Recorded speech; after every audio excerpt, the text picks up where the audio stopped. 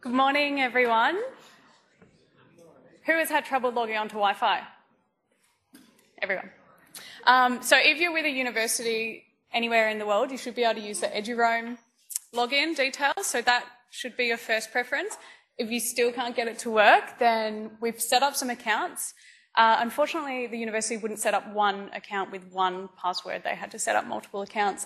Each of these T0 so on accounts can only hold about 25 people each. So if you can't get on, try the next one. Try the next one. Try the next one. Sorry about that. We've set a generic password. Try your best.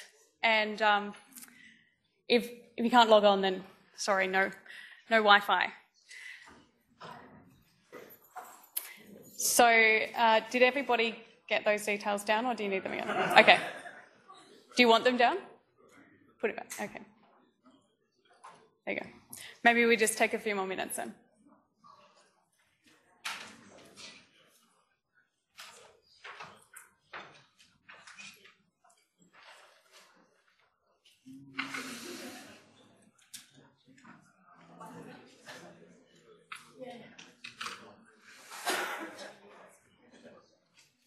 All right, are we starting? Do you want to copy this?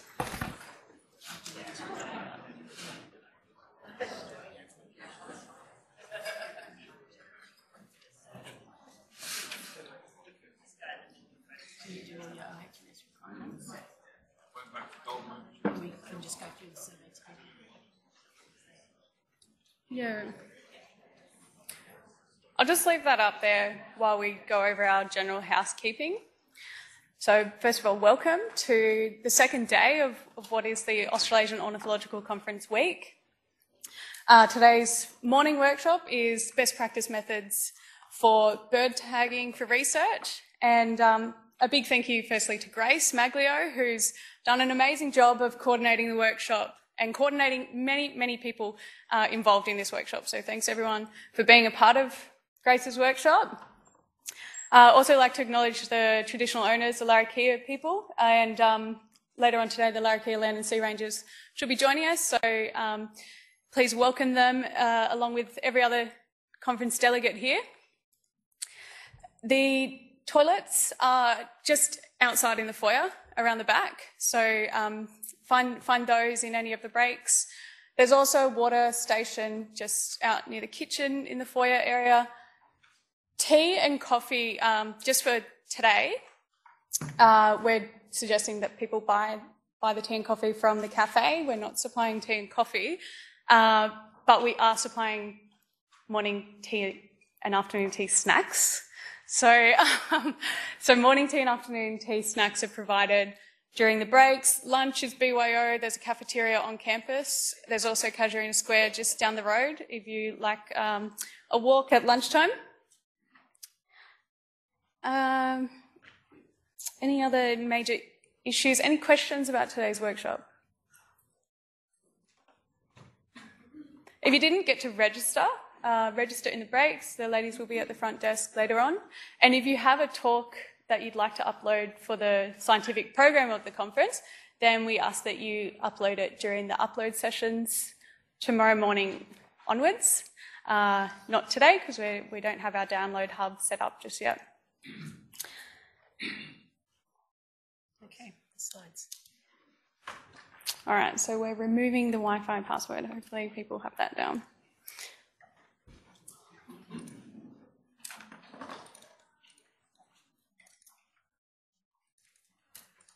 Which one? Sorry?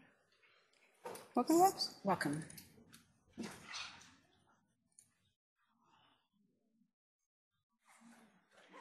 Okay, now most of you filled out the pre-workshop survey, except for Marcel. No, the idea of the what we expected was 30 to 40 people, and we were going to have sort of a workshop scenario.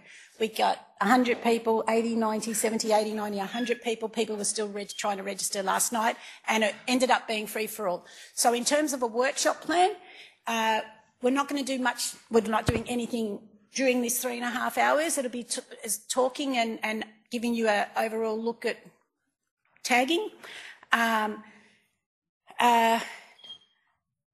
Forgotten my train of thought. No, I'm tagging, and then we will have a tag. We've got a tag talk space. That's where you will get to collaborate, to talk to each other, to talk to the presenters, to find out what other people are doing, and speak to them about your future projects or speak to them about problems. And this is all about talking, getting everybody with experience and people that want to learn about tagging in the same room to speak to each other and learn from each other. The surveys. The people that did do the surveys, most of you have some experience. Some are very experienced, some have just been helping in projects, and about 20% of the people that filled the survey are here to learn more. Where you all come from as far as organisations is right there. So birding, I can look here, birding universities and the like. So that's where the people that did this is roughly where you've come from. And then there was a question at the end, and what this was to help us try to organise today. What you were hoping to get from the workshop. That's that one. So, were there any questions so far, or we've got a few minutes for questions, or is there anything anyone wanted to ask before we got started at all? All right, I'll just quickly, because I've got a couple of minutes. So what happened was, expedition last year, 2018, it happened, expedition last year, 2018, it just, Northwest Australia expedition, waiter and turns. It happened that there was 7 people with hands-on experience putting satellite trackers on birds. We got hit by a cyclone, and so our catching plans went out the window. So what we decided to do was have this little meeting, like a mini workshop meeting, and we sat around with these experienced people and then everybody else that was interested, and we chatted about tagging. And and so what came out of this, there was so much information, but we're all sort of trying to work alone. Well, we were all working alone. The clincher, I guess, for me was Dean Ingwersen, who will be speaking a bit today, got some microwave telemetry 2-gram tags, which ended up being 2.1, 2.2, 2.3 grams. He contacted MTI because that ended up being too heavy for his bird. You'll hear about it, for his project. And he needed to design a harness, a light harness, so he could use these tags on the Region Honeyeater. He contacted Kathy at Microwave Telemetry in the US. Kathy said, "Oh, Maureen Christie in Australia orders those for shorebirds." And Maureen put Dean onto me, and we had a meeting. And as it turns out, I had something suitable. But, Dean from BirdLife Australia and Victoria had to contact the US to find out that the shorebird people were using these 2-gram tags. So then then it was just, with discussions with Amanda and other people, it was like, yeah, we need to do a workshop. We need to get all these people together. And I'm actually quite surprised, being involved in shorebird tagging, how much experience there is in Australia and how much time and blood, sweat and tears we could have saved if I got to talk to Dean earlier, 2, 3, 4 years ago. So collaboration, this is about talking to each other and learning from each other. And the only outcome is a better outcome for our research. All right.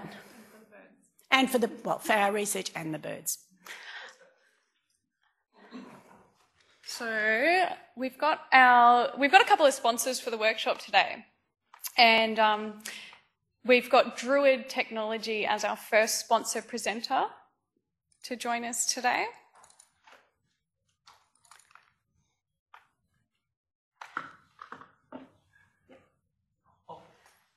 Just bring it up.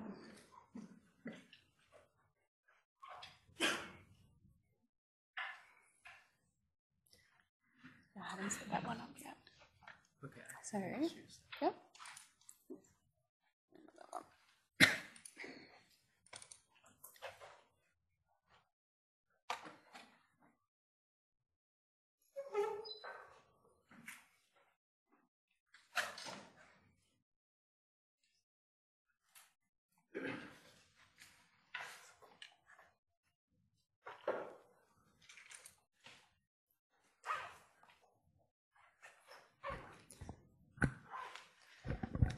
Good morning, everyone.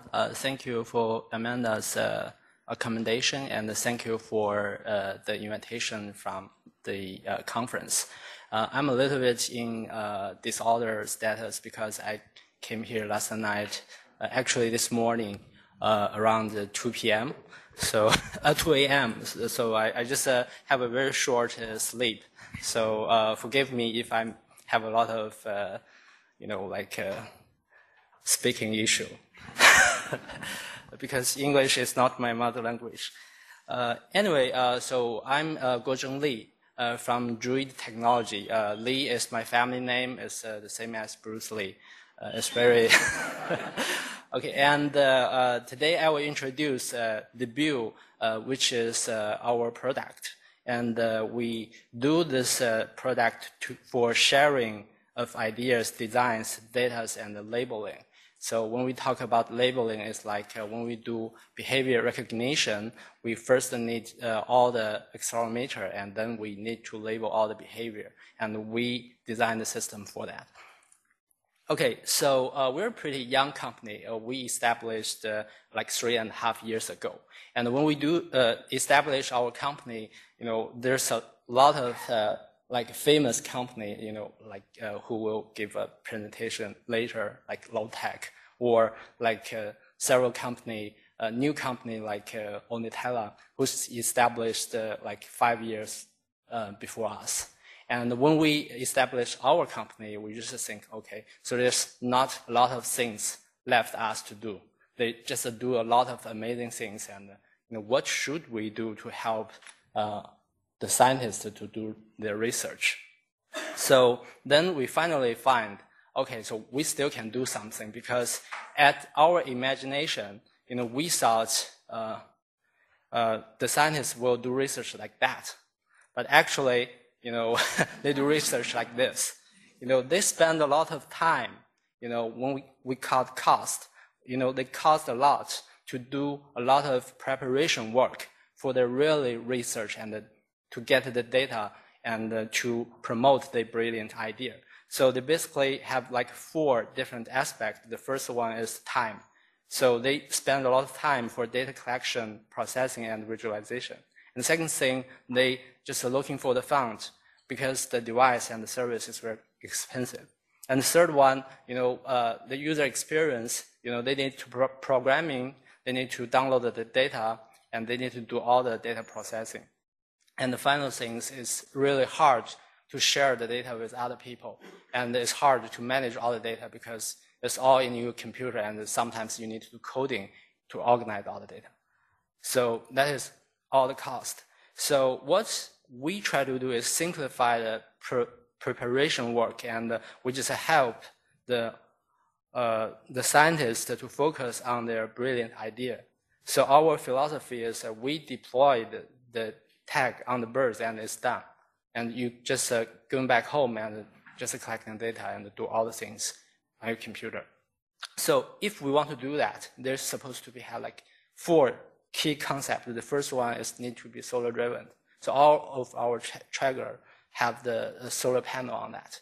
Because of that, you can just have enough sustainable energy to keep on driving the tracker and let it last for 3, 5, or even longer years. The bottleneck will be the lifespan of the lithium battery. And the second thing, we will have like long distance communication. The primary choice will be 2G because it's very widespread and it's very stable. But unfortunately, in Australia, there's no 2G anymore. The last provider just terminated their service this year. We know that because we just come across this problem. So we also provide 3G, and we just launched a new technology called MBLT, which is supposed to be merged to 5G. And the third thing is because now it's a mobile phone period, so everyone have mobile phones. So of all the tech, we can just link with your mobile phone. And the last one, so we have the real-time accelerometer. So it's used for like behavior recognition and all the behavior analysis. So I will just divide it to 4 parts to introduce our like highlight feature of our device. The first one is modulation for deployment. So this is one of our devices. First design is called the Flex. It's first designed for the neck band. So we just make the core part as the tracker, and we made the different flexibility choices for the different diameter of the ring size. So basically, you just bring this device and with all different size of band, and you can just deploy it on different birds. And we also can do a lot of customization with our collaborators. So this is an example for, so there's a mouse. So there's an example for just combine the traditional band with our tracker. And you can also change the tracker with as a backpack, with some modulation, but it's the same tracker. And this is the other thing called Lego. So this one, we just try to avoid all the feather coverage. So basically, it's also the same module, but it have a different elevation for the solar panel. So it can use for a different kind of species like gulls, ducks, and hawks, all the predators. And the other case use these things is you can just also make a leg band. So here show they have just do a lot of customization with this core product, and we deployed that on the crane, and it's just past the fly the Himalaya for the second year, and this will be the third year if they just do the migration. We spend a lot of time to make it small because that is very important, and it's I think the most interest where the scientists focus on. So we made a Lego Mini. So this is the standard one with a large scale manufacture will be 6 grams, but we can customize to 5 grams. So it's all like full function. So basically, it have the GPS positioning, it have the GSM communication, and it also have a real-time accelerometer. So we already deployed a lot of that in Europe and some in China, and it's got a very good, successful result. It gives you up to 1,000 fix per day. And you can see it also can do some modulation. They just design some housing to lift it up, for some case for the gulls. And the last thing, the three products we mentioned already covered 5 gram, like 20 gram to 30 gram, but there's a gap in between, like from 5 gram to like 20 gram. So what we do is we also provide the like OEM PCBA, it's just I'll show you the last slide. It's just like on the corner like that. It's core working component for our device. So all the collaborator or researcher, they can do their own housing, and they can customize that with 3D printing, and everything just, you can do any modification for the things. That's the first thing for deployment for the hardware design, and we also have something for operation, because the operation system is also very important. We call that the Build OS. Basically, it have accurate position, and it have real-time activity monitoring. It have the conditional triggering algorithm, and it also can connect with a mobile phone. So here show that how accurate it is.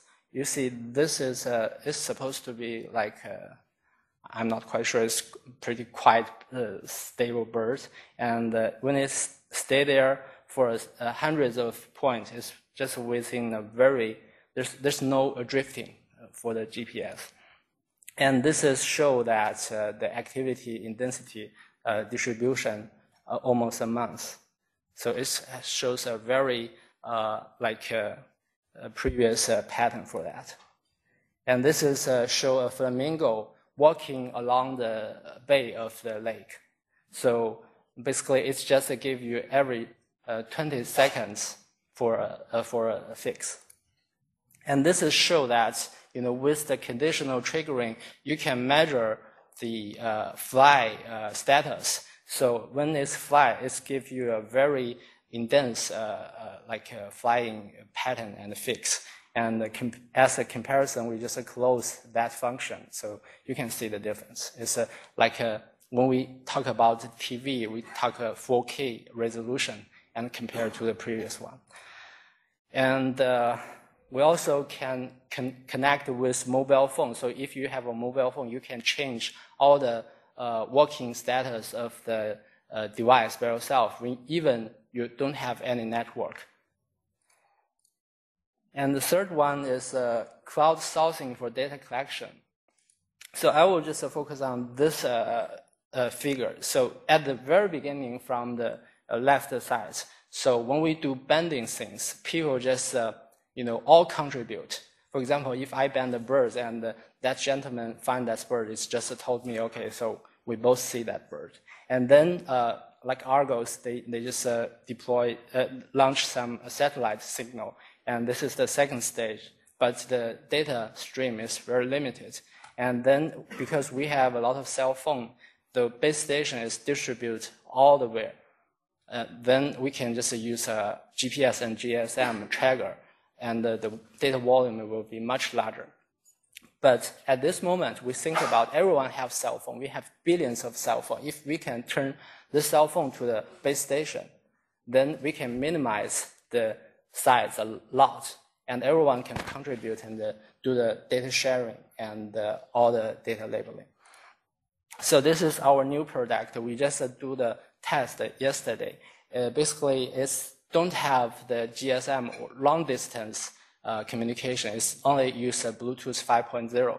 But the longest distance we tested yesterday is 1 kilometer. So basically, if you can see the bird, or if the bird is around you, you can just use your cell phone searching for that, connect with that, and download all the data. And so you can also, if you really see the bird, you can connect with your mobile phone. And what you can do is you record all the video, and you can just download all the real-time 525 hertz accelerometer 3-axis real-time data. So then you can just do all the labeling and do all the modeling things. Actually, Mr. Yu Hui will he's also a colleague of me, will give a presentation of how we do the onboard computing for behavior recognition. And I hope everyone can join his presentation. And the last one is the platform for all the visualization things. We provide we call the SaaS system. It's a software as a service, and everyone have their own account, and you can just log your account if you have the internet. And we provide plenty of tools to do all the things. And this is show that you can use your cell phone and you just input all the information of the animal. So basically, you just have a electronic card for your targeted animal, and like geofence, all the things. And we also support all the data sharing like platform like MoveBank. And this is all the visualization is all in our online database service. Show all the migration pathway and all the detailed migration pathway, like all the feature for data analysis. This is a case to show that there's a mouse there to show that if you have an administration account, so then you can just set up several sub-accounts for your collaborator or your student, and you can do all the authorization for the modulate function of the platform and the device. You can just distribute the device to different of your students, and it's just very efficient for like data management. Okay. And this is like one show the visualization. Basically, we will launch this service at the end of August. This one is show that several birds migrate. Can you see that spot is different? And we also have this one. This is just like the birds fly away. It's a hawk on the Tibet. So. And we also provide a renew plan for any accidental. Yeah, well done. This is a flamingo deployed device, and not anymore. By links, and it's buried in the ground.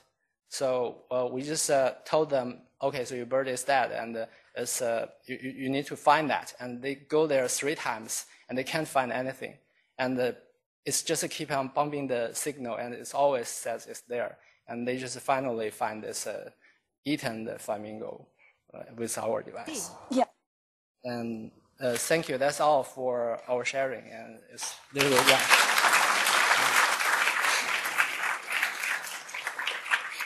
Thank you. Thanks very much. We'll save questions for Druid technology at the morning tea, possibly, or at the end of the workshop. And next up, we'll hear from Low Tech. We've got Kat coming down.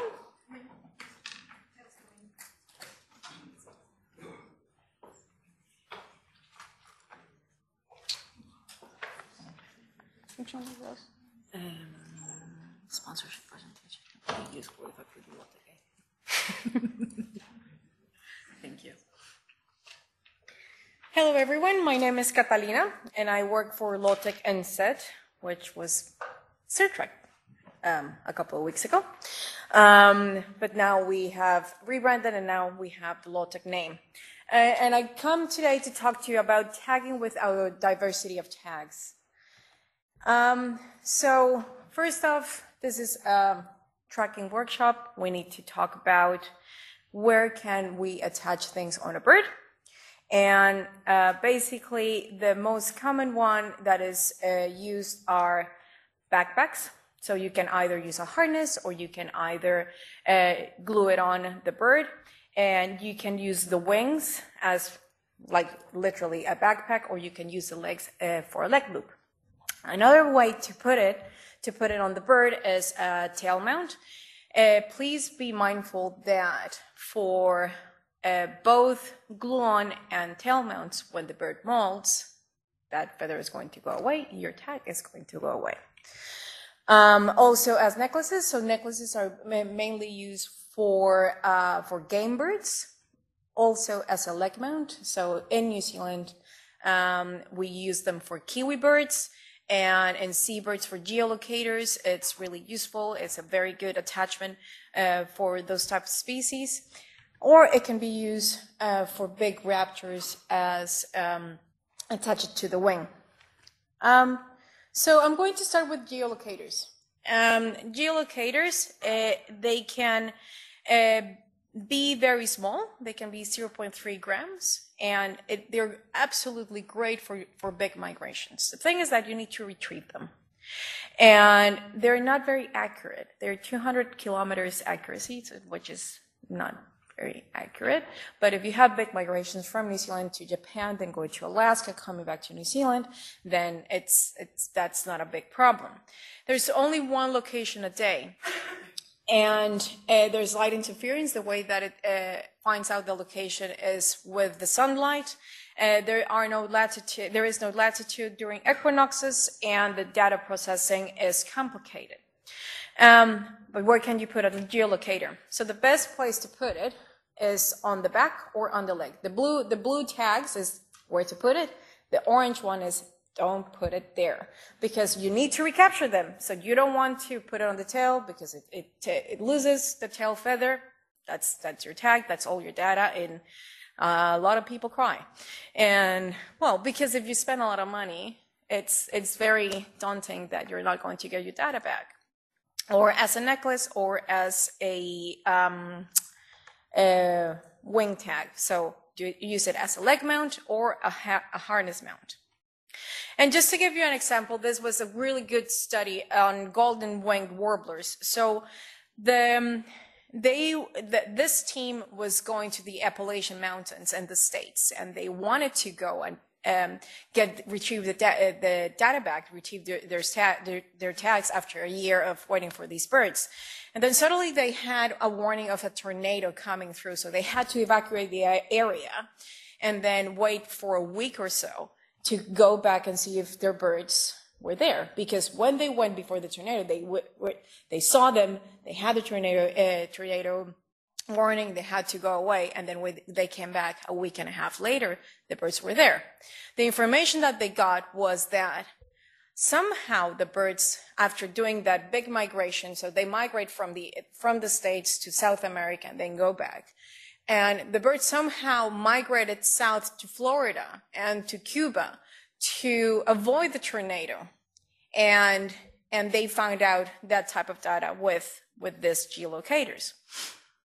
Now, I'm going to talk to you about GPS tags. So they can be very small.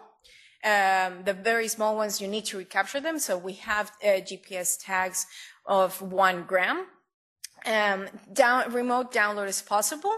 When the tags are a little bit bigger, because they need kind of like a little bit more energy and a bigger battery. And they start from 2.9 grams. Accuracy is absolutely amazing. We have 10 meters accuracy. Also, we have created a new firmware that to extend the battery, there's a compromise that is a little bit less accurate than with the normal firmware, and we call that Swift fixes. And that extends the battery to almost double. Also, they're very good for home range and migration. And the cons, for some species, are still too big. 1 gram is too much. They're energy hungry and needs to see the sky, which means do not put it on the leg, because if you put it on the leg, the body of the bird is going to create another environmental barrier. Okay, so that's the blue tags is where you should put a GPS tag. Right, so we have 2 different branches of our pinpoint tags, our GPS tags, is that if you can recapture, then we have certain models. If you can't recapture, then we have other models. So for example, when you can recapture, you can use a pinpoint store on board that starts from 1 gram, or you can use a pinpoint beacon that starts from 3 grams. The pinpoint beacon, that means that it has another, so it has a GPS antenna, but it has another antenna that you will program on when a VHF beacon will come on for you to find the bird, recapture, and download your data. Now, if you can't recapture, then you have 3 options. Pinpoint VHF download. So you can't recapture or you don't want to borrow your bird, but you are able to approach within 500 meters to download the data. So now you have a pinpoint VHF download that has the GPS, has the beacon to allow you to get near the animal, and then a VHF download system that will allow you to download the data when you're near enough. And that starts from 3 grams.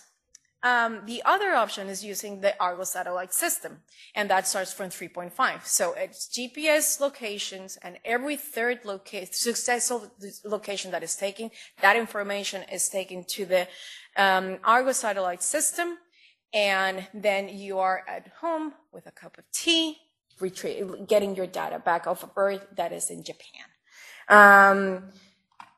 Or we have a much bigger tag that starts from 40 grams, and that's using another system that is called the Iridium satellite system. And just to give you a couple of examples of that tag, we developed some necklaces for swans, and because originally we only had the pinpoint Iridium of a backpack one without solar panels, and we developed this tag for a special project, and they wanted to know what was going on with black swans. Black swans are a pest in New Zealand, and they wanted to understand their behavior. And I don't know if you are into shorebirds. You probably know about the project on Pacific golden plovers of Pucuricoro Miranda Shorebird Sanctuary, and they use pinpoint Argos 75 on Pacific golden plovers, and you can see one of the birds. It's very difficult to that one doesn't have the tag, but the cool thing about this beautiful golden plovers is that they were tagged in Coromandel, New Zealand, so in the North Island, kind of in the east of the North Island. And then they named the birds Jojo, Amanda, and Jim for their volunteers. And they're telling a very wonderful story. So from New Zealand, Amanda and Jojo, they want to took off very quickly, like female do, and then the male was a little bit slack and taking his time. Jim was taking his time, and you can see here that Amanda was in kind of like on its way to Alaska, and Jojo as well, and then Jim was in Guam having a holiday over there, and the latest data shows that Jim is in Siberia breeding, and Amanda and Jojo are in Alaska. Now, I know that it's kind of doesn't make sense to go from the flashes technology to VHF, but we need to always come to where everything started. So VHF beeper tags, they can be very small, 0.19 grams. So it's still good.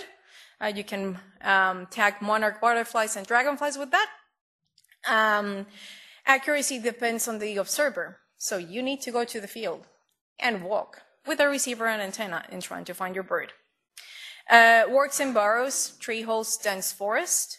You can find birds and observe them, and it's 1 frequency per individual. So if you have done beeper tags in the past, is your traditional radio tracking with the beep, beep, beep each bird, and then you need to scan through another bird, and then you need to dial the frequency. And then the cons is manual tracking. You need to spend a lot of time to understand where the bird is going, and it's not good for migratory species. And I put a little asterisk there because I want to talk to you about that. Where to put the VHF tag? It's just wonderful. You can put it everywhere.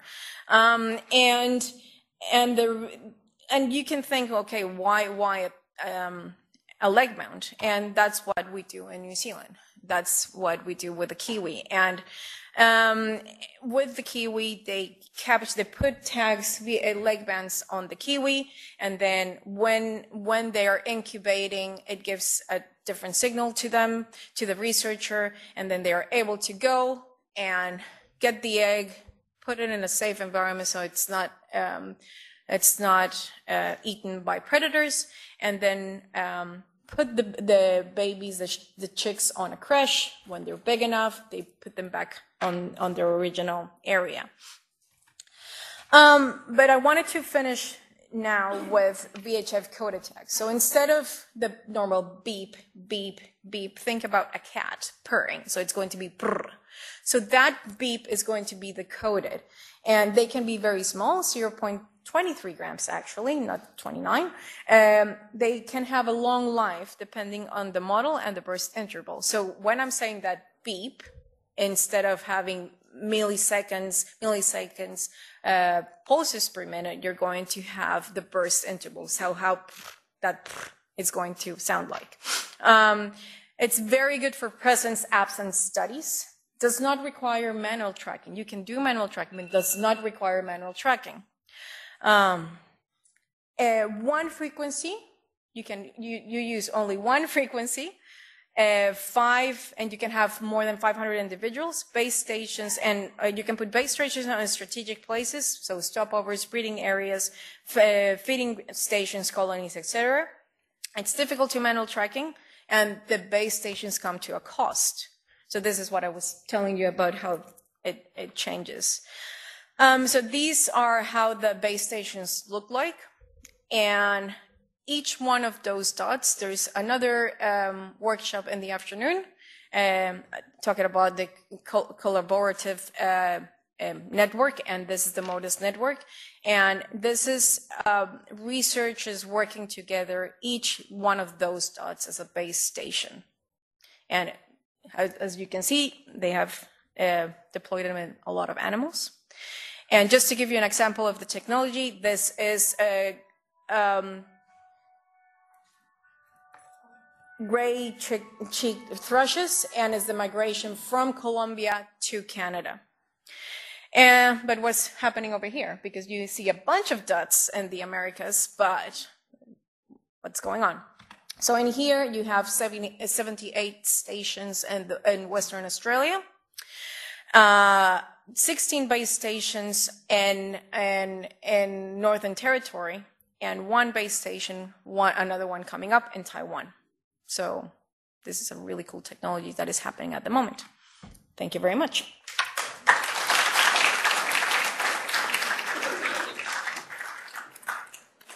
Thanks, Kat.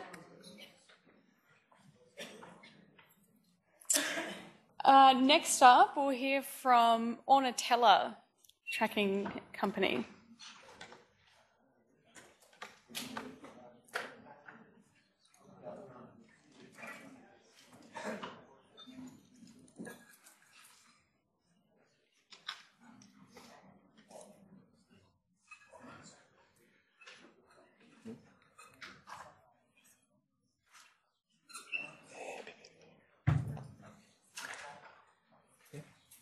Morning, everyone. As it was announced, I would like to represent Ornatella here. My name is Ramūnas Židelis, first author listed here, and my colleague Mindaugas Dagys is also here. And well, we would like to talk to you if someone is interested. And I'm going to present what we have and what we can offer. Both of us, we are ornithologists who started our company because we wanted, let's say, when we thought better tags. We used other companies before, and we started in 2015, so also not too long ago. And well, we'll see where we got. All right, this is what we have. We develop and supply GPS, GSM transmitters for birds. Basically, we specialize only in this technology, logging GPS and sensor data and sending using telecommunication network, basically GSM, using 2G and 3G networks, and soon we will have to upgrade to 4G because 3G is already not being developed anymore in some countries. And here you see a variety of tags that we currently provide, and there are more modifications, so they come in different shapes and sizes, designed for different species. Sort of, is it mouse visible? No.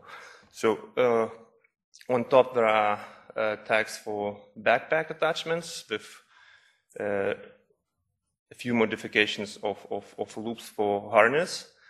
And at the bottom we have neck collars and leg mount transmitters on the bottom left, which are for cranes, and also patagial transmitters, like here, which are used on condors and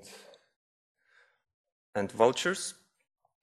And sort of our transmitters are relatively big, and these are our smallest units. Smallest is weighing 10 grams, and with elevated solar panel 12 grams, because GPS and GSM technology is somewhat limited of how small we can go.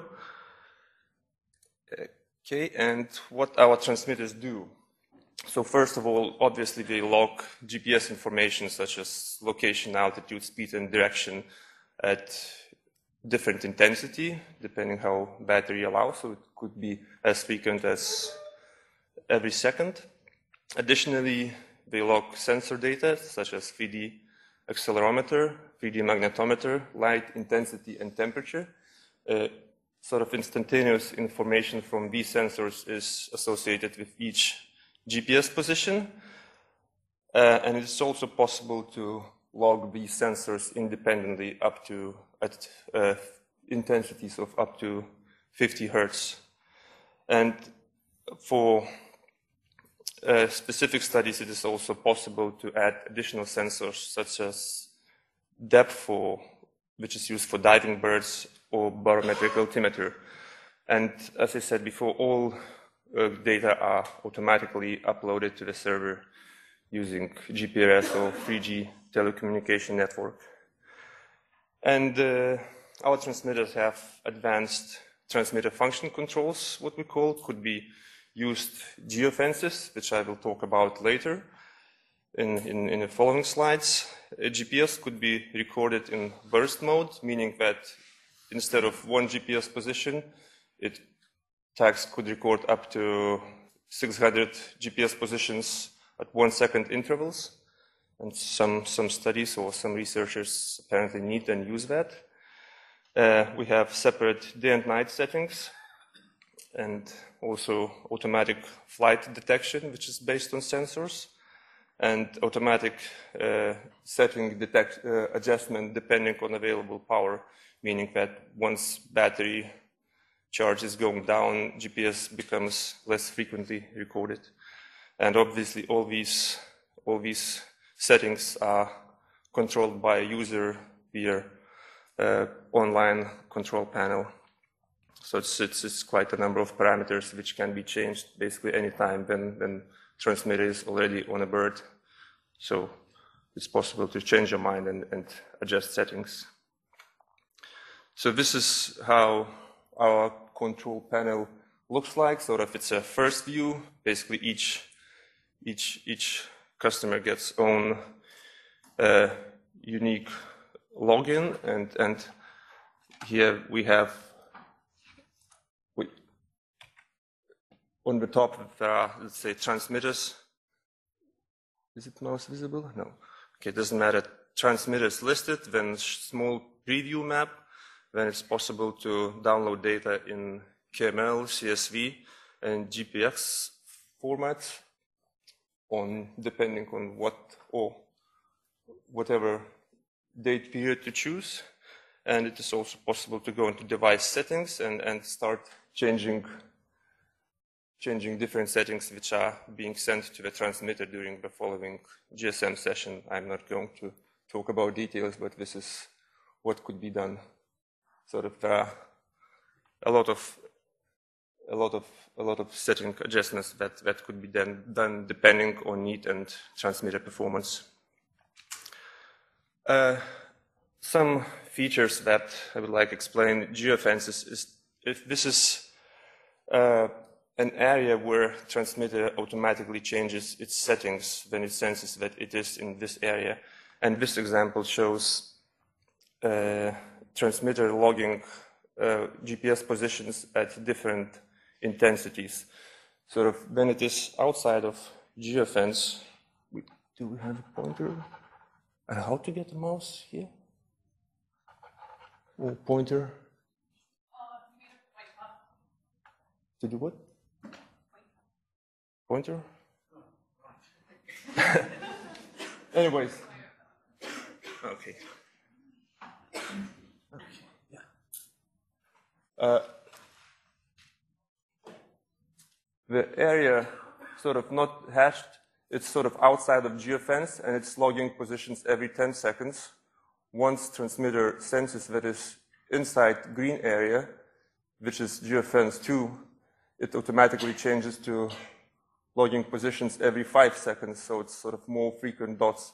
And once it enters into the red zone, which is geofence 1, and here it has settings for position logging every 1 second, then we see it's very frequent, and then this automatically changes once it leaves out and sort of changes depending on geofence settings. And these geofences sort of could be build up of 10 different polygons for geofence 1 and geofence 2. So we have that being used quite frequently. For example, people don't need to have positions very frequently when bird is on the nest. So around the nest, geofence doesn't record positions frequently, but it logs very frequent positions in some area of interest, which, let's say in Europe, is very commonly wind farm areas where people care what raptors are doing. Another somewhat similar feature is when people care about flight.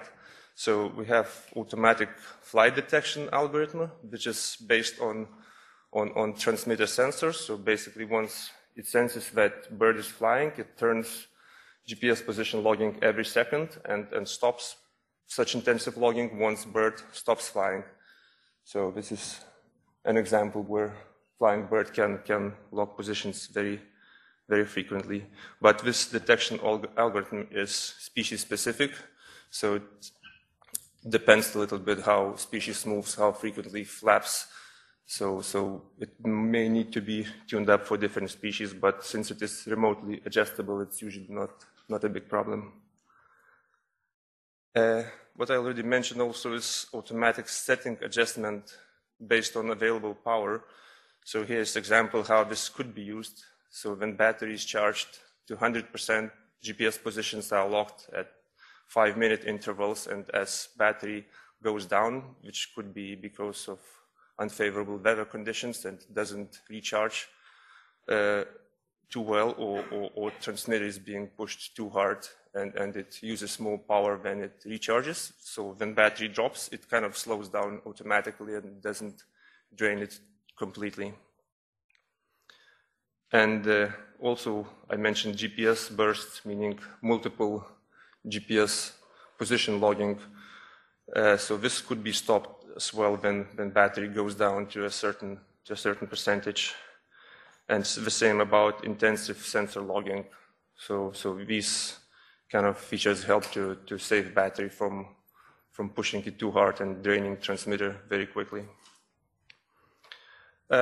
Some examples. So this is one of our first birds, which we tagged in 2015. And it's a spotted eagle, which we tagged as juvenile in Lithuania. So it's still transmitting today, and by now it did 4 round trips to West Africa and come back, keeps coming back to the same area and logged 380 GPS positions until now. And the transmitter already getting tired by now, but still working okay. In a sense, getting tired, its internal lithium battery still has limited lifetime, and we kind of start losing capacity with time. Another example is accelerometer data, which can be logged at independent schedules, and it is often used to identify bird behavior. So this chart is showing 5 seconds of accelerometer logging at 20 Hertz frequency, and this is goose flying, and this blue line is sort of showing basically wing beats, and by that we can say that it makes 4 wing beats per second. And if we take another behavior of the same individual, when it's not flying but walking, we see completely different patterns. So basically, probably many people know that accelerometer can be effectively used to classify bird behaviors, and this is one of the examples.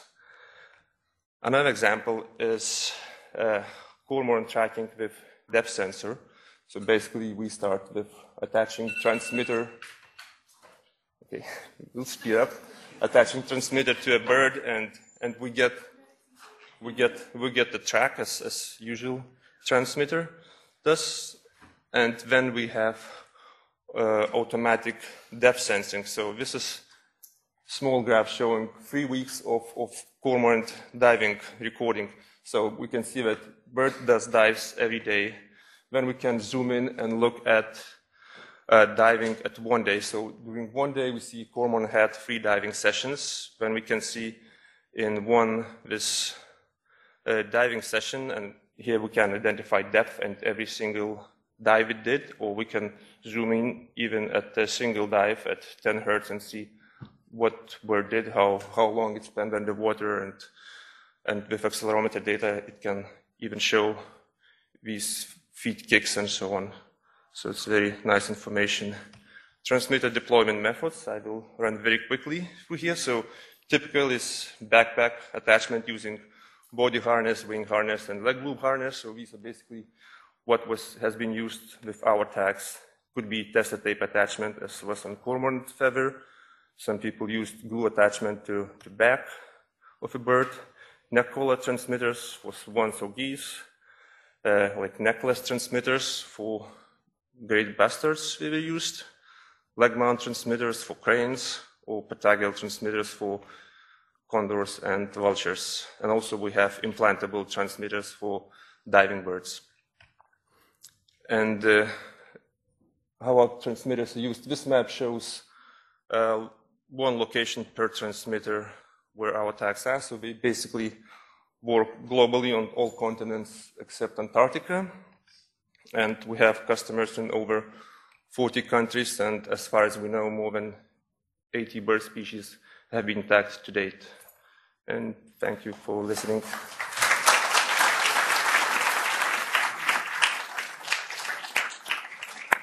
Brilliant, thank you. So our next session is all about attachment methods. So how do we attach all these really great tags to the birds? And we're going to hear from a range of researchers that have done the work on various bird species. So here's the attachment slide just from the survey. Yep.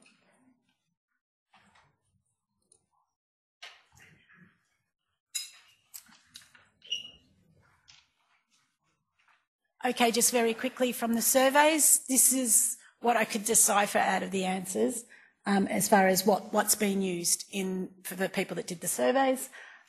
So stop looking up there. Wing harness, taped to feathers, leg mount. You can just read it there. So that's the experience we have in the room. So the speakers that we have had experience with what they're talking about, but there are other people. At the end of each session, Dean's first with some harnesses. At the end of the session, we'll be asking, okay, anyone else have experience with harnesses? And you will put your hand up and look around the room and try to remember at least a couple of people to speak to later, okay?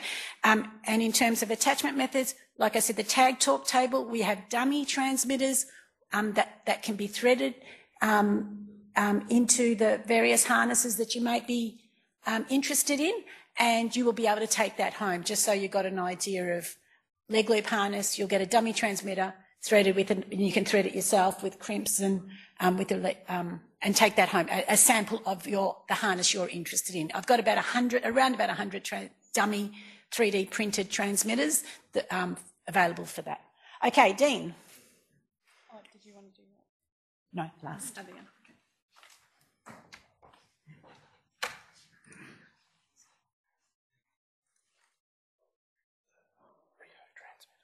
Second. This one? Yeah.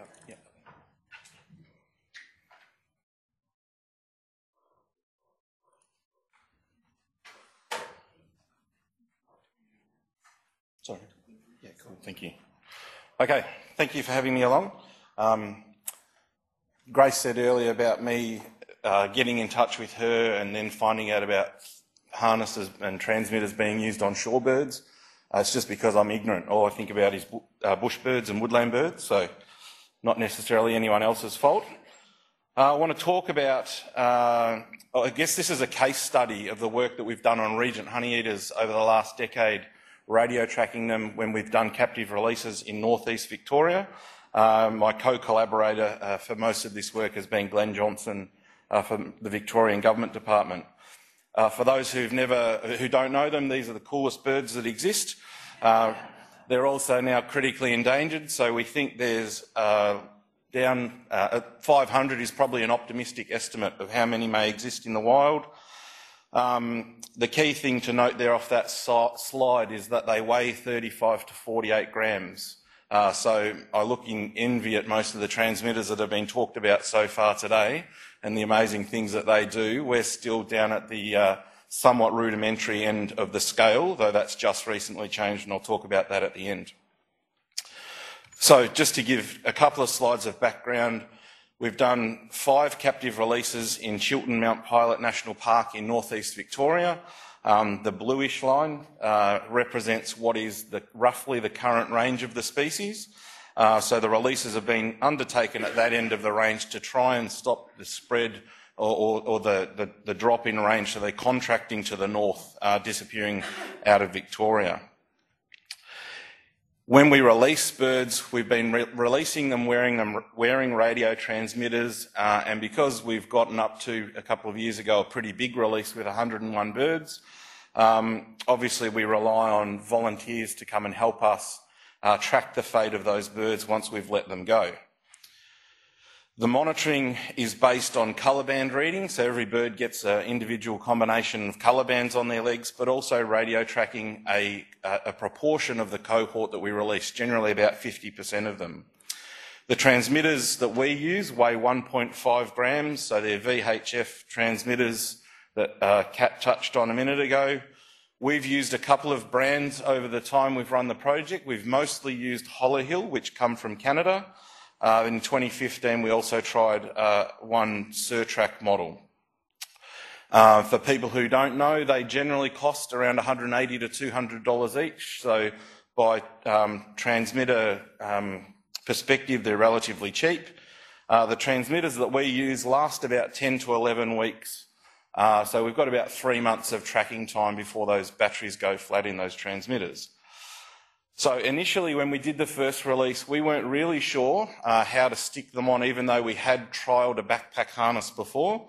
But we trialled first in 2008. We did 2 methods. So one was a tail-mounted transmitter setup, and the other one was a backpack harness.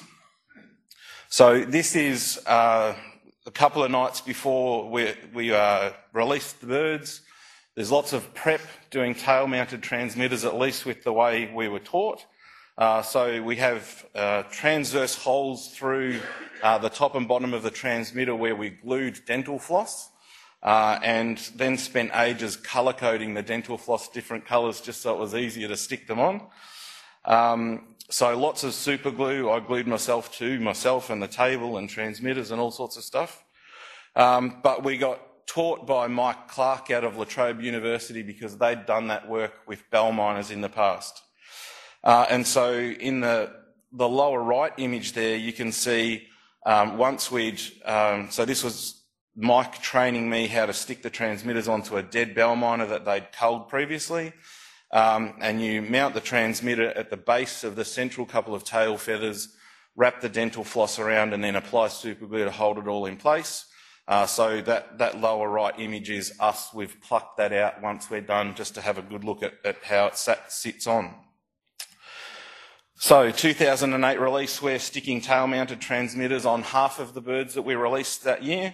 And as you can see there, my colleague Sarah, we've got a piece of cardboard underneath those couple of central tail feathers so we don't liberally apply glue to every feather in the tail, but also a way to control the bird and control exactly what we're doing. It looks really neat when it's done. So there's a photo of one of the birds pretty much straight out of the holding aviaries with a tail-mounted transmitter. We also used a backpack harness, and they have really complicated materials that go into the construction. 1mm hat elastic and linen cotton, both purchased from Spotlight for probably $3. So pretty high-tech stuff. I end up with holes all over my fingers and thumbs in the lead-up because what we do, because we want the transmitter the harness to break and come off the bird, particularly as they have a limited lifespan, we don't want to have to catch them again. We sew a weak point into the harness. So I thread the linen cotton through the ends of two pieces of hat elastic, and then we tie them together with a knot. And the way we put it on the bird, that eventually degrades and breaks, and then the harness becomes loose and the bird can preen it off. So the lower right image there is 1/2 of a harness as I've prepared it. This is what it looks like, or this is what the version we used that year looked like. And you can see, if the mouse will work, is that showing? Anyway, the top right-hand side of the transmitter, you can see that's where the weak point is. So once that breaks, the other side will fall out of the transmitter and the transmitter will come off the bird. That's a transmitter being fitted, so someone holding the bird while the other person attaches the transmitter.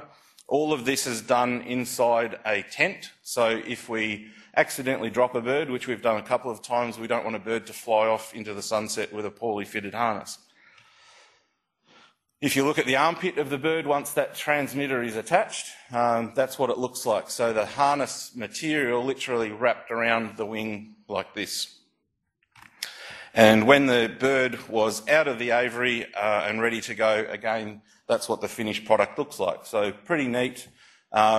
Because we don't have solar panels, we're not fussed about feathers covering the transmitter. In actual fact, we want the feathers to cover the transmitter because it helps with aerodynamics and not getting caught on anything. We have a 36 to 48 hour window where our birds are held in holding tents before we release them. It's just the way we run our releases. We could, now I'm pretty confident, well, certainly we redeploy these transmitters during the releases and we'll put the transmitter on and we'll let them go. But it does give these birds time to acclimatise. So that release, we compared what we got out of both transmitter attachment techniques. We got some decent length in terms of times that the transmitters were stuck on the birds, but hopefully you can see at the bottom end of that scale, the tail-mounted transmitters, if they were going to prematurely fall off, they fell off really quickly. And in some cases, we saw birds shaking their tails to try and dislodge the transmitter, and in a couple of instances, birds flying with really bad aerodynamics, so like a tail dragging. So I wasn't a fan of it from the start. When we looked at the retention time, how long they were on the birds for, that the backpack harness worked better, so that was the method we stuck with. So fast forward to the 2010 release. We've decided that backpacks are the way to go. We've got a method that worked. This is where Ron Burgundy gives his warning that we didn't quite have it right. And so very early in the 2010 release, we found a couple of birds like this. We release birds from captivity, so there are some naive birds every time there's a level of predation that happens. That's to be expected. But finding a wholly intact bird lying face down on the ground is not great, particularly when you remove the harness and you can see tissue embedded in one part of the harness material. And when you run a post-mortem, the way that the harness was fitted, it was a one-size-fits-all method that I'd inherited off someone else, and obviously bird sizes vary. You have big birds and you have small birds. The small birds could get out of their harness really quickly, but the ones where we had big birds and a small harness, they're actually causing abrasion and tissue damage in the wings, which was leading to infection and death. So we went into adaptive management and we caught as many birds as we could over the coming weeks. And I probably saw more regent honeyeater armpits than anyone really needs to in one lifetime. But in the process, we could work out that some birds were wearing that harness okay. In some instances, we had to remove them. So an example of one that we removed in the top row of images, you can see some abrasions underneath the armpits of the birds that had either broken skin or had broken it a little bit and healed. In this instance, we removed the harness from that bird. We recaptured that bird 49 days later as we were constantly catching and reassessing this. And thankfully, you can see that bird had healed completely and was back to normal. Suffice to say, we went back to the drawing board on how we attach these transmitters. And we tried a couple of different methods. Most of them have been discussed today. So we tried leg loop harnesses on regent honeyeaters in captivity. We tried gluing transmitters on rather than using a harness at all. And then some idiot named Dean Ingleson tried a modified breast harness with a link here. But as you can see in that picture on the right, and someone I was talking to about yesterday, the way that design worked, we just had this loop of elastic that stuck out from the breast. So even though we trialled it in captivity, none of them worked. The leg loop, because of the shape of a regent honeyeater, for some reason we just couldn't get the leg loops to stay on. The gluing transmitters didn't really work well, and for the reasons I just discussed, that modified backpack harness was pretty ugly too. So in 2012, we came upon the design that we have used since. So the basic issue that we came up with, the thing that we needed to alleviate, was taking that pressure off the leading edge of the wing and taking the load off the wing. And all we needed to do was create a small alloy crimp to pull that elastic material onto the breast of the bird and take all of the load off the wings of the bird. So it's a couple of modified fishing crimps, and as Grace said, we've got examples out there, and I'm happy to show people the materials and what we use. The other important thing, so it's not sewn in there, but in that picture where I've got number 1, we still have a weak point sewn in, so the harness will break and it will come off the bird. At point number 2, I feed material through the alloy crimp in opposite directions, and it's like doing up the belt on your pants. You can adjust it to the size of the individual bird. So rather than a one-size-fits-all, we've now got a method where you can custom fit every harness to every individual. And then we crimp it off with that alloy and it locks it into position. The harness itself, the crimps and the material, weighs about 0.3 of a gram. And so we're well under the magical 5% limit for most of our regent honeyeaters. And as I say there, I've now got to the point where I can fit a harness like that in about 5 minutes to a regent honeyeater. There will be, I'm not sure when we're going to put it up, but I have a 5-minute video of me. We took a video of me actually fitting a harness, so it'll be either outside or playing in a break today where you can actually watch me fitting one of these transmitters. This is a pretty horrid graph, but we did collect data while we were doing these trials at Taronga Zoo. So again, having someone there as a holder while I'm fitting the transmitter, so if someone's got control of the bird, and we use alligator clips, we use a couple of tricky little things just to help us fit the transmitter and the harness as we go. But what you can see there, top left, is a bird wearing a transmitter and it's been in the field for a few days.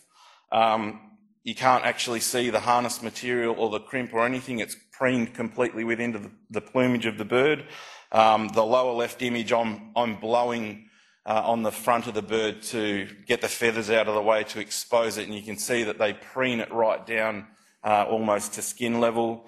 And again, the image on the right shows the transmitter body itself on the back of the bird, all neatly covered with feathers.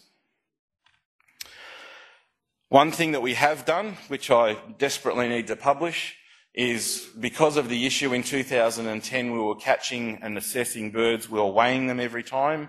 So using weight as a gross measure of health of the bird post-release and the impact of wearing a transmitter. The blue bars there are birds, the change in weight from pre-release weight for birds fitted with transmitters, and the green bars are for the birds that are never fitted with transmitters. So while we're mist-netting and capturing birds wearing transmitters, we also capture birds that are banded only and not wearing transmitters. But you can see across all 4 releases that we've been recapturing birds, there's been no difference in the weight change between the 2 cohorts, which is at least some positive reinforcement that there doesn't appear to be an enormous cost of these birds carrying these transmitters.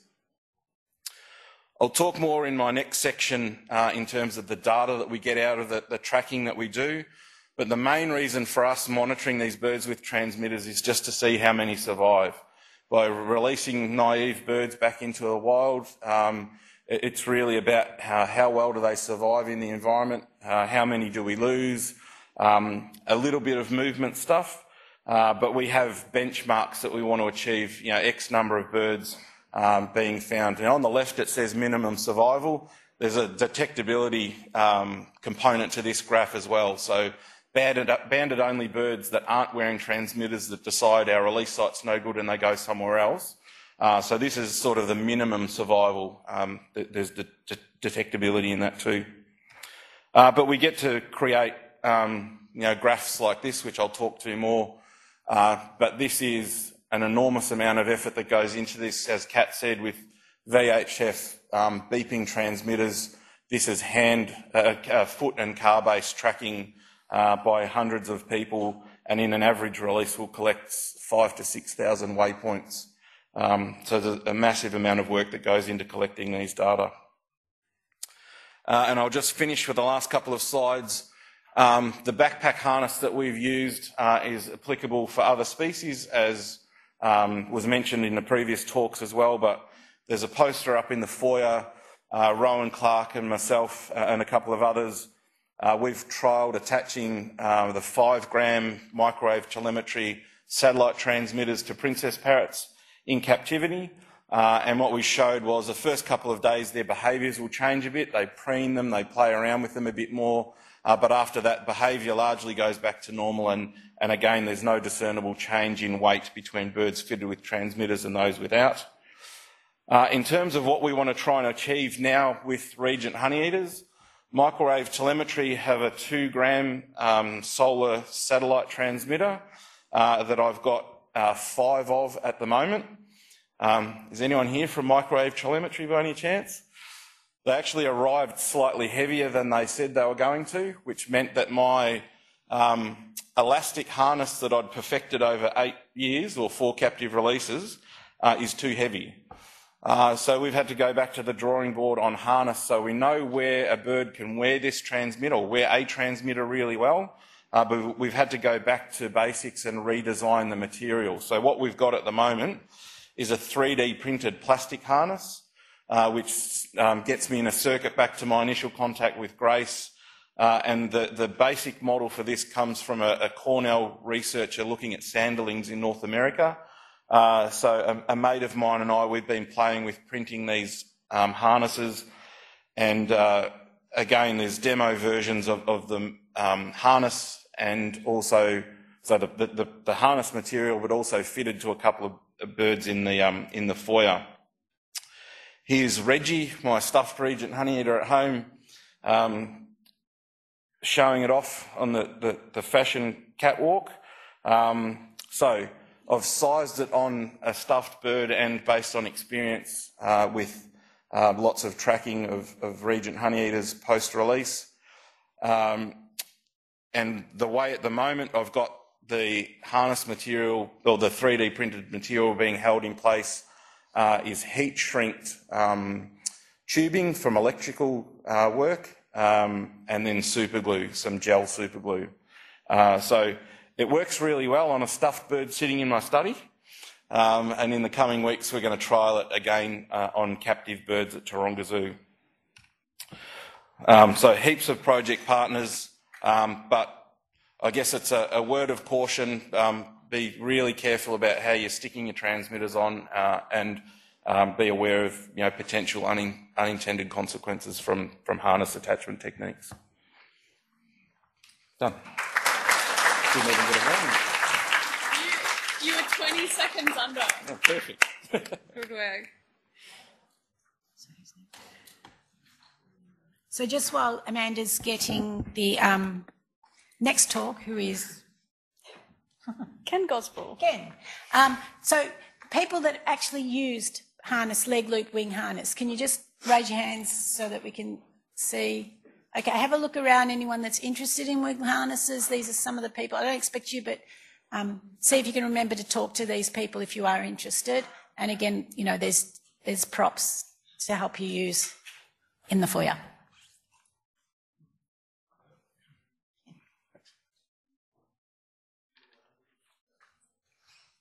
What do I? You can press it. Okay, thank you. I'm just going to talk just for a few moments about geolocators and their attachment. There's a lot more, of course, we can say about geolocators, but we'll save that for another time. But just to sort of indicate that the VWSG and AWSG and QWSG have used geolocators over a number of years now. We're into our 10th year of using them, and we've actually deployed over 1,000 geolocators on 9 species of birds. So we have a little experience of using these instruments, these loggers, with some excellent success. The attachment is really pretty simple. While in the first year we did try 1 or 2 different ways of attaching, for the last 9 years, 10 years, we have used leg loop. I'm too many people. Leg flag mountings, and that's just a typical attachment. They've been attached, as I say, to all the time to shorebirds, migratory shorebirds, and the bulk of the deployment has been on ruddy turnstones, where we have worked with them in 3 states of Australia. And we've used, over the last 9 years, Integio geolocators. I should say over the last 6 years we've used Integios. Before that we used a range of other geolocators, but we have had very good success with the Integio locators supplied by Migrate Technology, and we universally use them now. These are 0.65 grams in weight. When you add them onto the leg flag, it's 1.1 grams. And the birds carry these very well, the ones that we've used. So this is attached to a specially formed leg flag with Kevlar, which I'll show you in a moment. So the mounting process really is fairly straightforward. Firstly, you form a leg flag out of Darvik or similar material. It has an upstand on the outside of the leg flag. You drill holes that take the ties, and then you mount the geolocator in the saddle that's formed with that, with araldite. And you use the ties, which are Kevlar ties, and that's fairly important, that it's very, very high strength material, which we've used with great success. So those Kevlar ties securely tie that geolocator to the leg flag, and then you apply a coating of araldite to the ties just to protect and secure it. But of course you must make sure that there's no material that's covering the light sensor, which is the key to these loggers. So the leg flag is then attached to the leg of the bird when it's captured.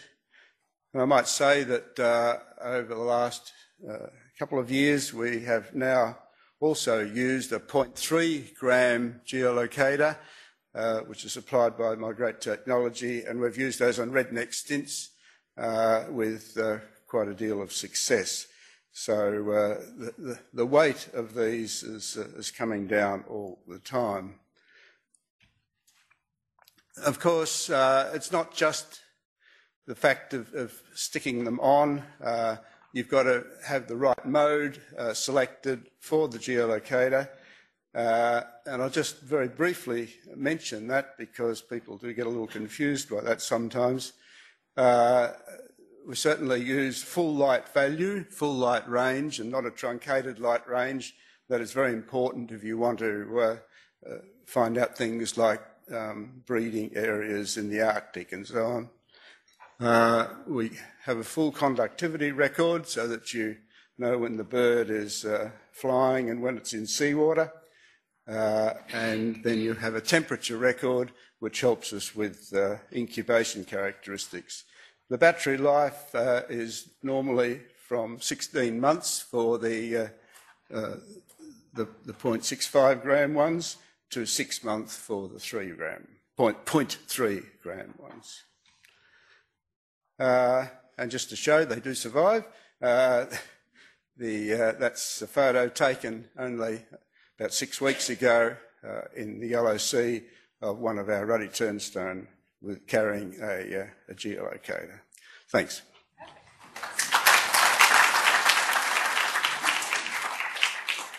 Okay, once again, please feel free to ask him questions anytime during the week. Anyone else had experience with geolocators? There you go. Okay, we will have the names down on the expertise register as well, but just to give you an idea. Right. Next we have Rowan Mott with tail Tape mounting. tape.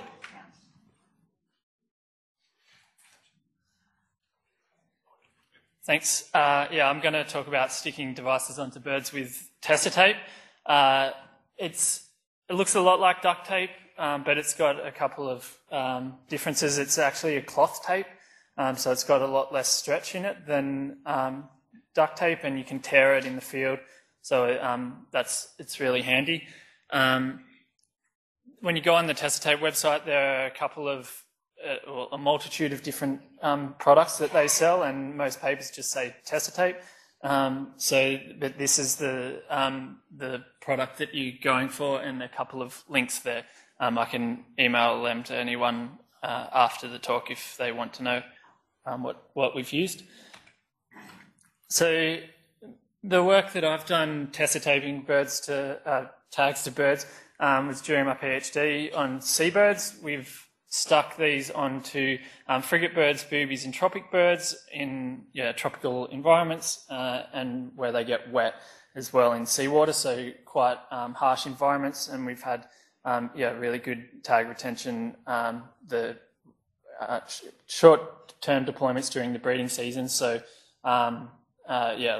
trying to catch the bird back about 12 days later, but we have had ones that we haven't been able to catch them back on one trip to the island, and the tag we've found shed with the feathers still attached when it's molted in the non-breeding season. So there's indication that this lasts a very long time, even in the harsh marine conditions. So this is our typical setup. We have the bottom one there must have got distracted by a firework last night and moved the text box, but this is our typical setup. We have just a kitchen cutting board with several strips of tester tapes aligned down it, and they're individually cut with a ruler and Stanley knife before we go into the field into about 7mm wide strips, and the length there is actually cut in half, so that the length that we put on the bird is about 150% of the circumference of the GPS logger. If you go any longer than that, it becomes really hard to fold them back under themselves. So essentially, we're tail mounting these. So you grab we were mounting them to 4 central tail feathers, and the aim is to place it as close to the base of those tail feathers as possible, so there's not any scope for flapping of the feathers. We also stuck a loop of tessa tape onto the back of the logger so that it formed a double-sided little loop, and that just helps hold it in place. Once we've got those feathers isolated and we've got the logger in place, then you can slide the cutting board in under the feathers to help keep other feathers out of the way, peel off a strand of tessa tape, and then it works best if you fit the end closest to the tail tip first. It just makes it easier. So you're sliding the tessa tape under those isolated tail feathers and wrapping one side over and then the other, so you end up like, it's tucked into a little blanket. And one key thing, if you stick the double-sided loop of tessa tape onto the underside of the GPS logger, sometimes for seabird work, you'll put them in a heat-shrinking tubing, and it can be difficult to tell in the field what is the upper and underside.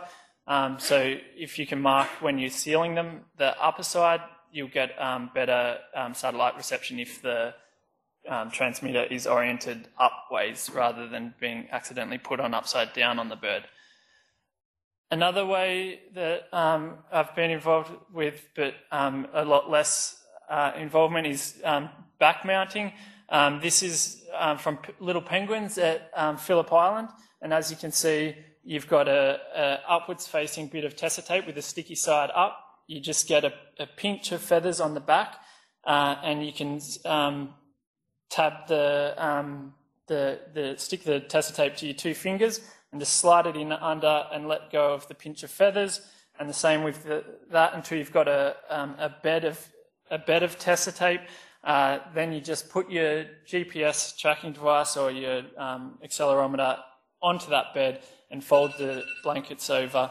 There's a really good YouTube video of people fitting it to an Inca tern in South America.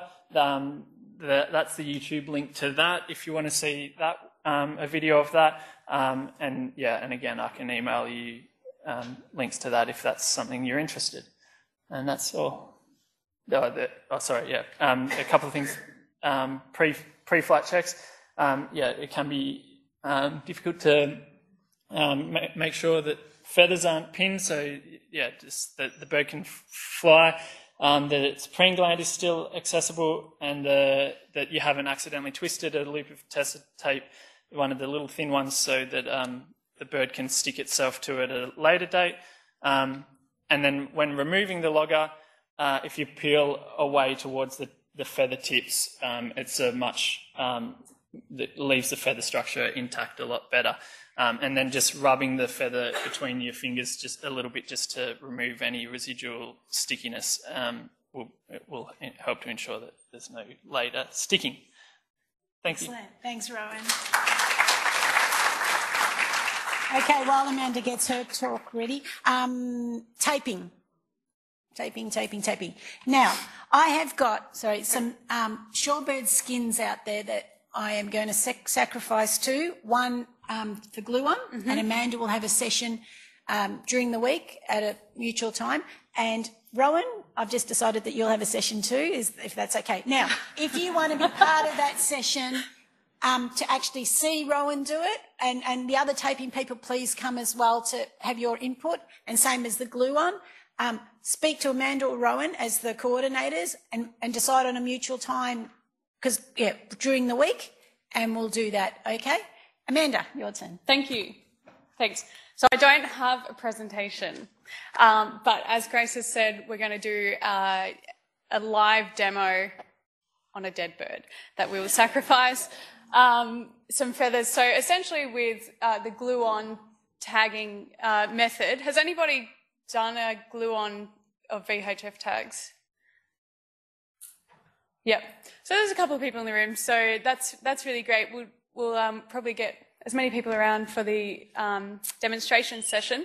But essentially, I just learnt it from Denny Rogers on shorebirds to find exactly where you like to put the tag on the bird's back. And for shorebirds, it's slightly on the flat back part above the preening gland, and then trimming those feathers and gluing that tag on, making sure to not get the glue anywhere else, especially the flight feathers. And so what we'll do is we'll do that trimming demonstration in person. So if anybody's keen, we'll set up a time. Probably at morning tea today might be the best time. Yep. So we can do that soon. So we've got one last quick talk, and then morning tea's at 10:15. So we're going well for time. And I don't know if it was mentioned before, but there's geolocators down here, and also it's a really good opportunity to chat at morning tea and at lunch with anybody that you've heard from today, particularly our sponsors that are here to provide products to us and also solutions to all of our tracking needs. So make sure you find these people and stop by the Tag Talk station that Grace and Dean have set up out the front. And now Grace is going to chat about the ethical and welfare considerations for bird tracking.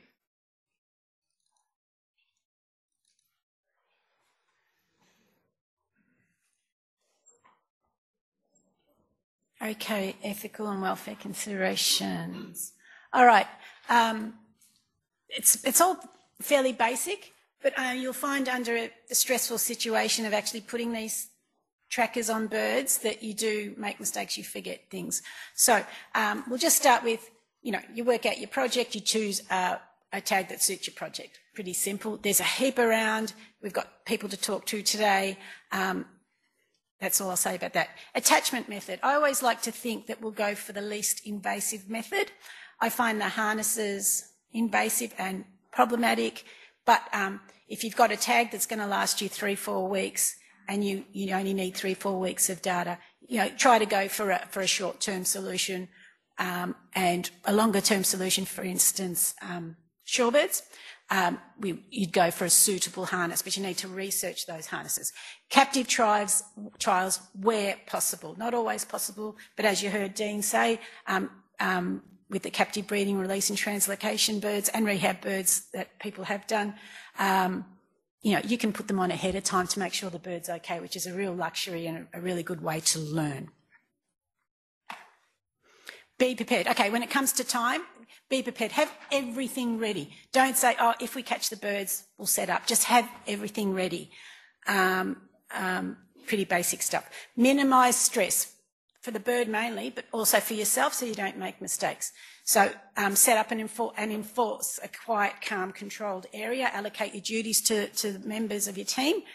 And no sudden movement or noise is one of those things. They've actually done studies on lab animals where sudden noises cause more stress to lab animals than sort of a constant noise. But, in the field in particular, you might have people shouting and you just need to control the situation, okay? You don't want your birds, especially your susceptible birds, getting capture myopathy. You've got to minimise the chance of capture myopathy and any that sort of problem.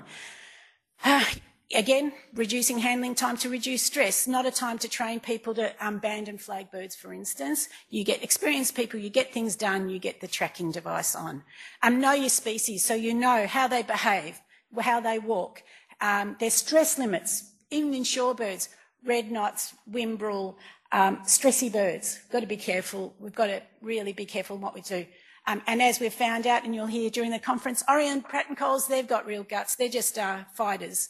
And they've done really well. So, the bird's personality may have something to do with their success in tracking. Post-fitting. Dean thankfully talked about holding cages. So consider a holding cage. So when you put your track on the bird, that you can hold them and observe to get the fitting right. We do this with shorebirds. I like the soft shade cloth cages where if they panic and flap around, they won't hurt themselves. I'm not a big fan of the dog cages, the plastic. I just don't like if birds panic and hit the sides. I'm not, this is my personal thing. Now, so you fit your tag, you place it in the cage. You know, eastern curlew, you've got to make sure it's tall enough so they can stand. I know what an eastern curlew, I know what my shorebirds sort of look like. I know that they need to stand tall. I know if they're sitting down, they won't get up. I may have put the leg loop harness a little bit tight and I will adjust. Can take 20-minute time, it takes, depends on experience. But for leg loop harnesses, for instance, they can be in that keeping cage for about 20 minutes sometimes. And all the time I'm looking for the nice posture. Are they walking, no lameness? Are their feet okay when they're walking? Wings held evenly. Alert, and then look out for extra sign of stress. This is important because you're often under pressure to get these tags on and release. If you're in doubt, and this is, I learnt the hard way, if you are in doubt and like, oh, I don't know, doesn't matter what anyone else says, you say, no, this tag's coming off, we'll do another catch, we'll save this tag. Because we use MTI tags, you know, about 5,000 Australian dollars each. Cut it off, use it later, instead of this one case where I wasn't sure, but I felt the pressure from myself and outside and let the bird go. Lasted one day, got to Roebuck Plains, and that was the last we heard of this tag. So I don't know what happened, but that's really, I find that really important. Now, I didn't get time to go through this. Now, the 3%, 5% body weight rule is slowly going out the window. Not to say we can put heavy trackers on birds, but there are so many other things. Professor Rory Wilson, Swansea University, has made a PowerPoint which is available online, but I will write to him, make it available on the Google Drive where you'll get information post-workshop. And he goes through all sorts of things and things I've only just learnt regarding the pressure points and the effect on the flags and thermoregulation, which you can imagine is really important in shorebirds breeding in the Arctic. So that's a really good one to have a look. And I'm going to ask Professor Wilson whether we can use his email address for questions and other papers he may have written. But I found that really interesting. Okay, learn, judgment-free zone. Learn from your mistakes, learn from other people's mistakes. Like Dean, I was happy to show you slides. Learn so we can just move ahead quicker instead of making the same mistakes, yeah? And try, like, let's keep the politics and the judgment out of, oh God, that, you know, it's crap project, crap research. Let's just learn. Uh-oh. Okay, quickly wanted to show you a session of things that we can learn. Just a couple of slides.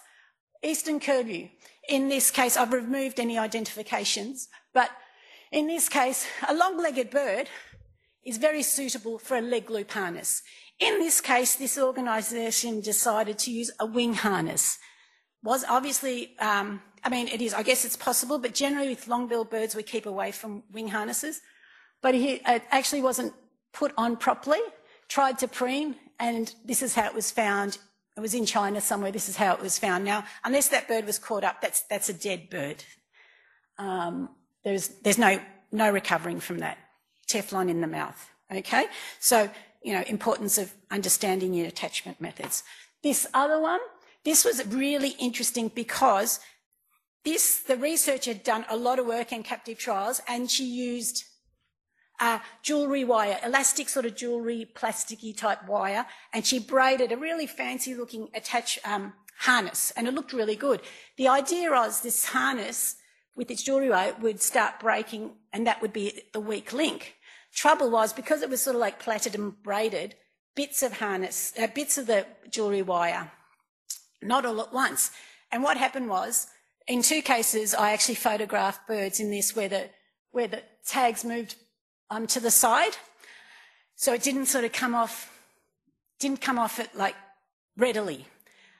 One of those birds was actually found by a member of the public with the bill stuck in that thing and subsequently died. So when you're considering your weak links, do your homework about if it breaks there, how does it fall off? So the person responsible for this, she stopped using the jewellery wire because it was a good idea and she thought it was going to work, but because it was just too slow and just loosened, this is what happens. Finally, again, I'm going to say it again, talk to each other. Let's move forward by learning from each other. That's it.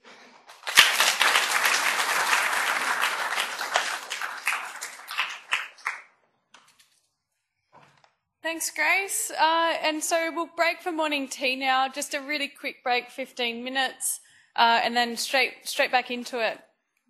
So there should be food, snacks outside, and if you do want a coffee or tea, just down at the cafe, just 15 metres away.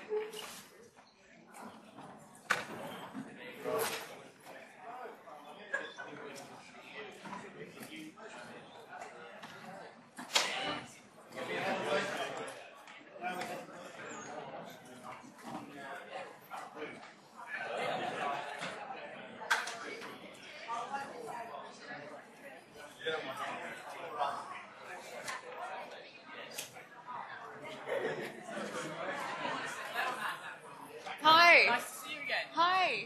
Do you remember me? University. Oh my gosh. Hi. Do you undergrad? Yes. Yeah.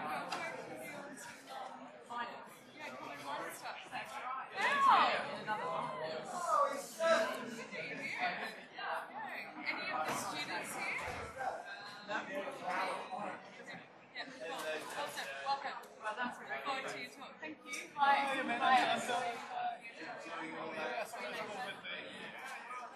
couldn't make it my fire.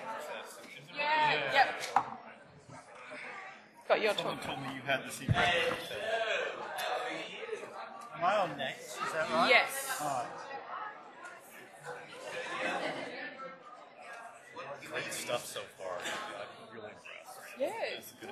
Yeah. Now where is the page?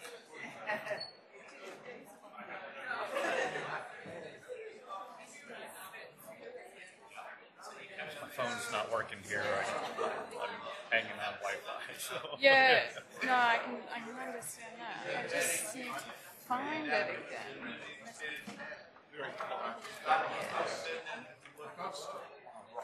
Okay, I'm going to put it on the big screen. Oh, that's. I'm probably not the only one. Yeah, excellent. Thank you. Give that a go. See? Okay. All right. Yeah, it's a little bit of a complicated system. Sorry. Oh, I'm glad I have some tech.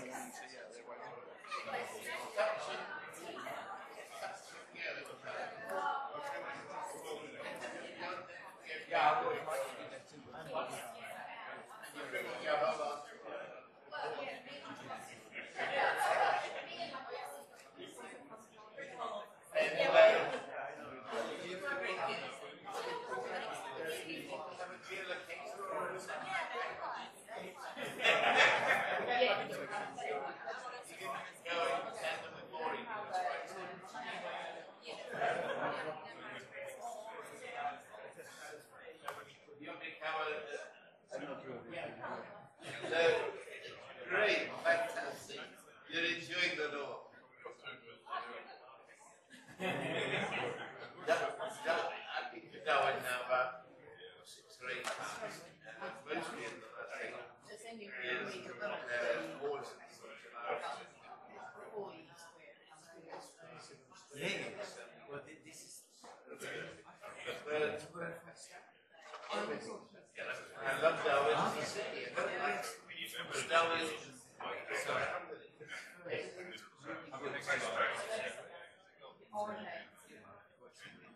You really enjoy it. So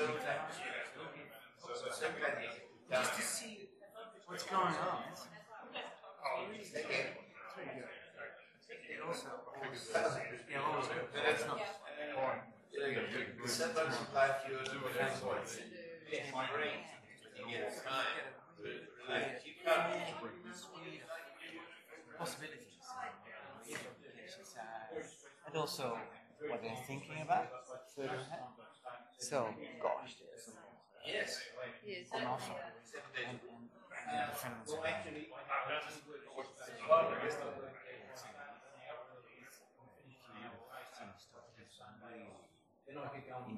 It's not just all But you know, really, also reading very late coming. you've got good health. Yes. When you retire, So much to catch up. a little bit you've got more money than you had when you were young. Do what one. So that's And you've got another I do need to mention email you before, so we need to carve out some time for this. know what you want. You can bring your one back if you need it. Some longer and some not Where is so the long. coffee? And then also Yeah, it's too far big.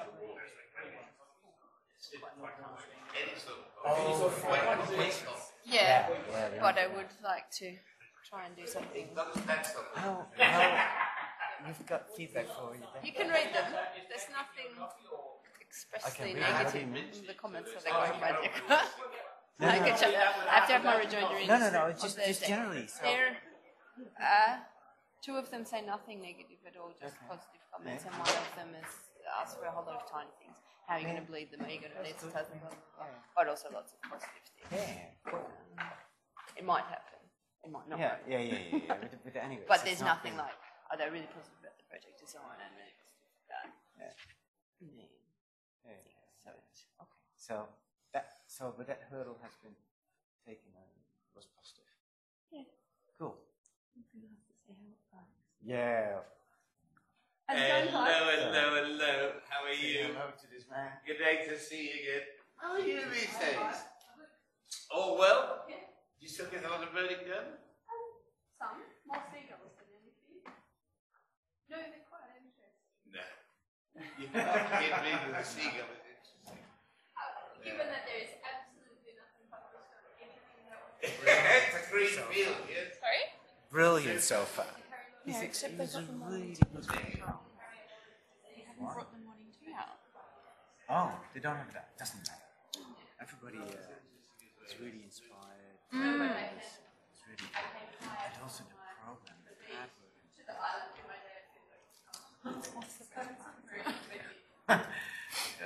Those things make a difference. But should be happy. Thank you. I was about to say, can we put that up on the screen now?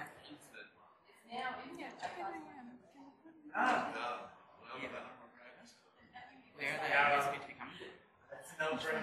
Yeah, but it's also an immense amount of Facebook. You actually have to... Won't forget that talk you gave in King Allen that time. You did a really good job. One of the best talks. Just to pitch exactly the right level for the people who were talking. And that often it's very difficult to do that. They got it wrong. But took it around. But you did it absolutely right. Really. It's not the first time. It's not the first time. That's been impressive. But I've heard this so often. I'm sorry about that. No. It's great. It's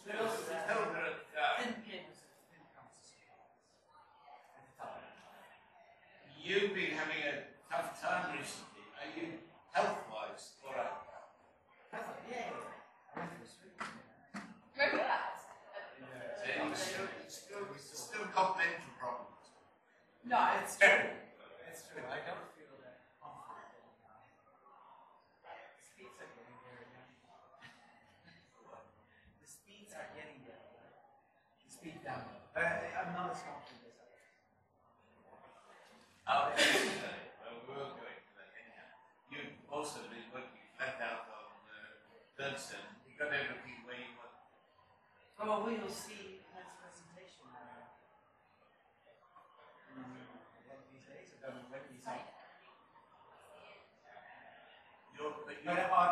think it's brilliant. I agree with you.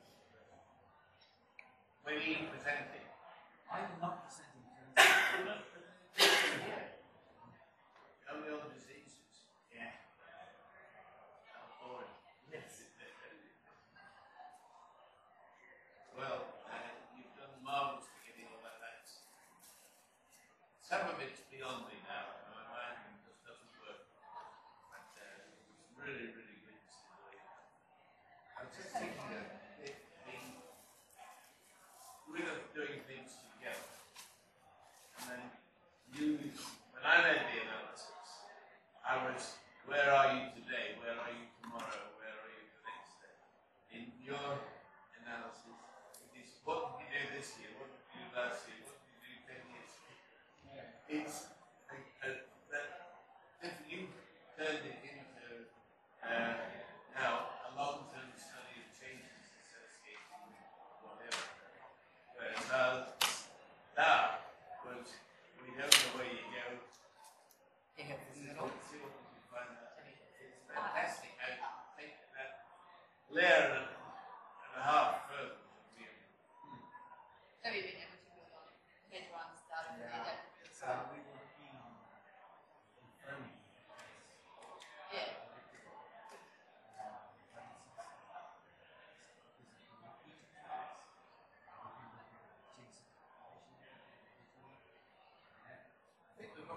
47 birds where we've got 2 or more tracks on the same bird in different years. Yeah, but some we have 5 or 6 years. Yeah. Because that's what I wanted to do. That's getting rid of the first one.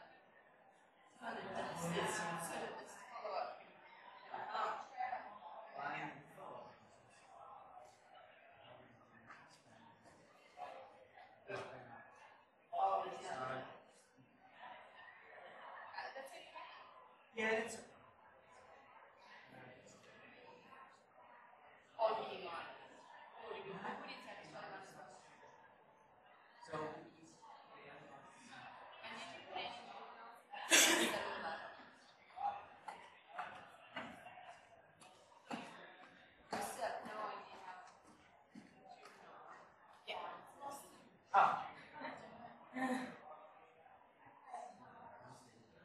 There's the odd juvenile print through or something like that.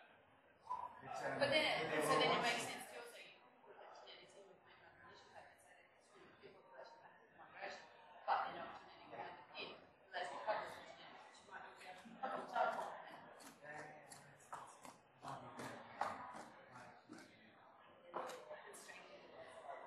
unless you cover the genetics, which might be rather than not being able to.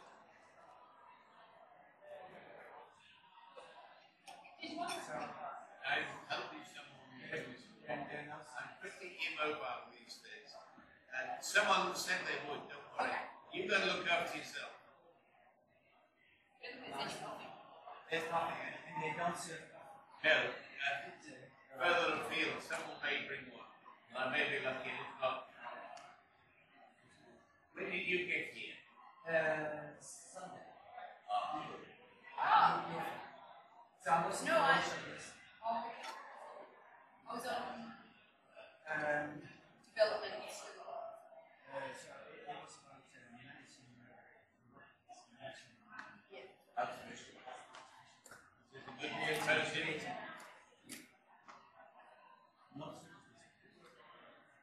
Because this is really sad. No, it was really, it was just, but it's. What I love is the way that Grace and Amanda works as well together. It's like that. It's like one person. Good.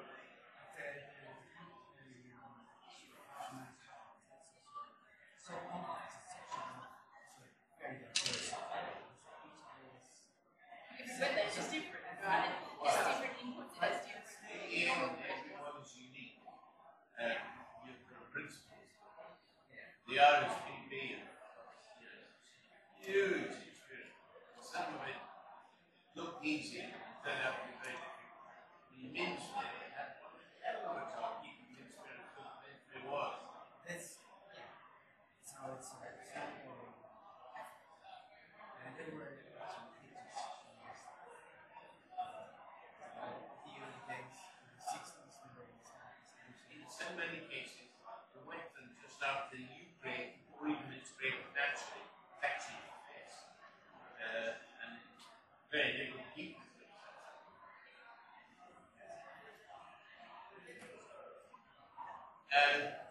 Which route did you film?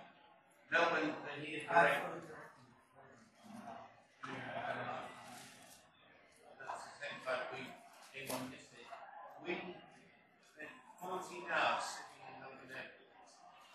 14 hours. We got there at 7:30 in the morning for a man north, like, oh, well done, thank you. That sort of brought us here, literally about 2 over Townsville and Darwin on air north. And it was cancelled. At the end, we got the same gratitude at the 8:30 in the evening. They put us on to the 8:30 in the evening. Birthday. We spent the whole day watching the aeroplanes and birthday now. Oh, yeah. Sorry. Yeah, I'm putting it on now. I'm just looking for it. I think, shit, I wonder what I do with it. How are you? So I'm just, which one is it?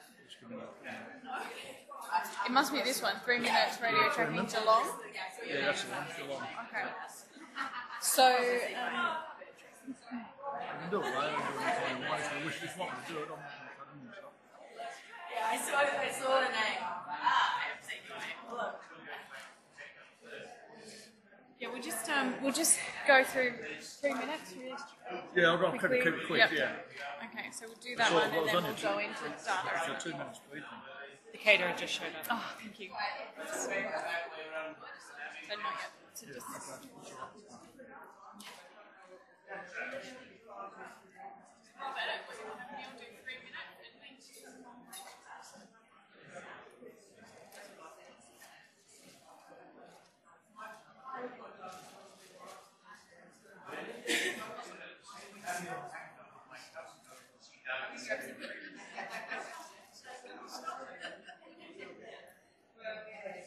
At the other side.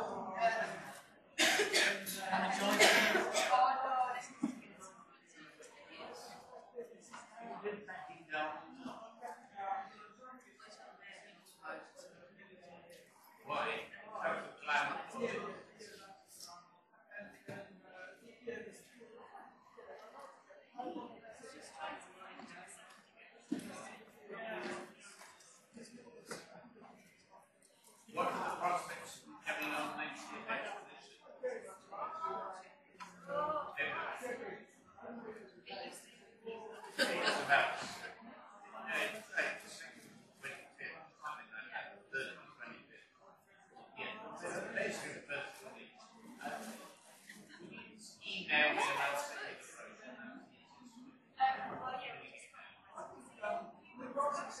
'Yes. Drop me one line email when you get home and say, I am coming. Then we have a really strong team.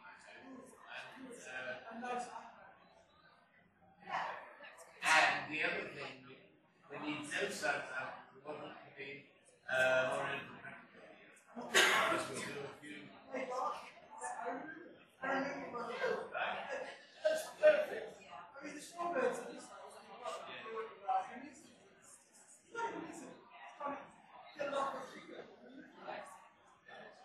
I remember most of us attending them when they've got lots of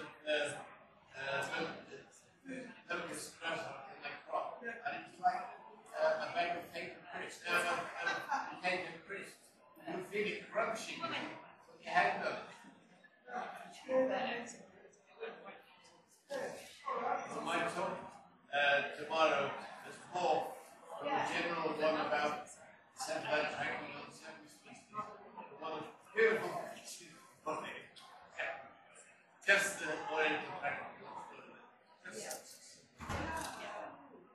Oh, and last week, I don't know if someone knows.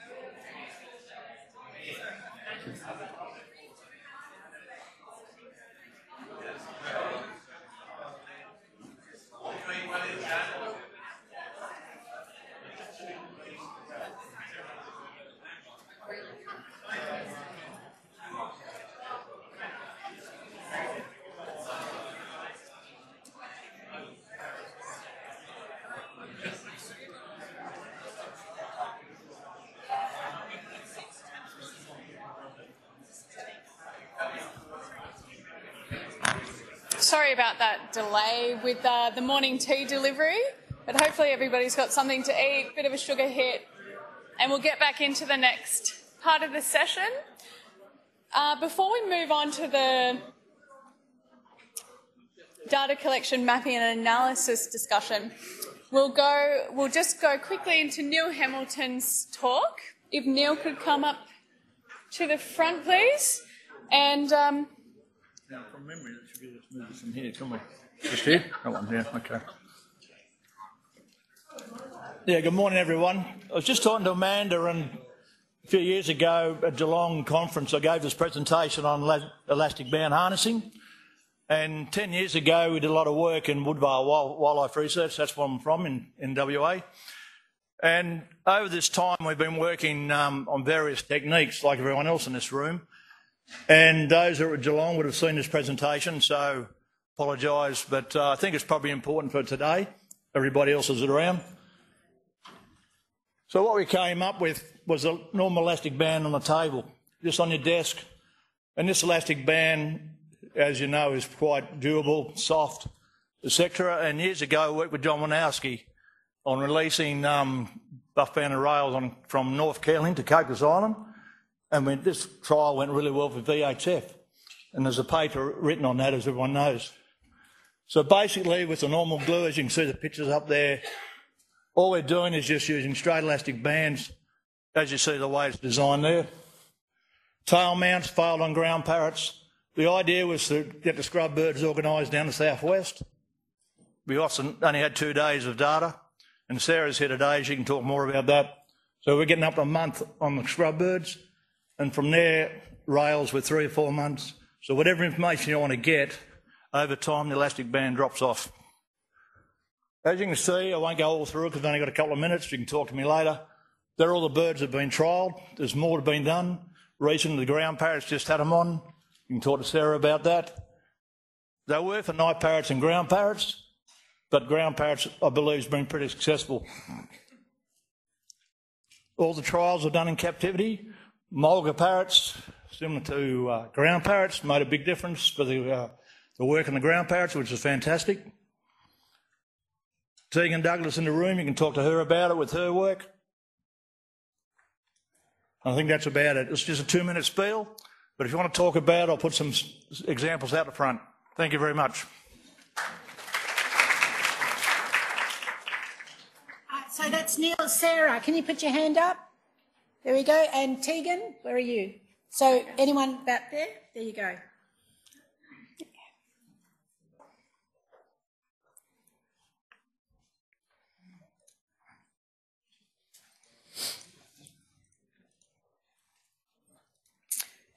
And starting our next session, we've got Robert Bush, and he'll give us an overview from data collection to mapping movements of tagged birds.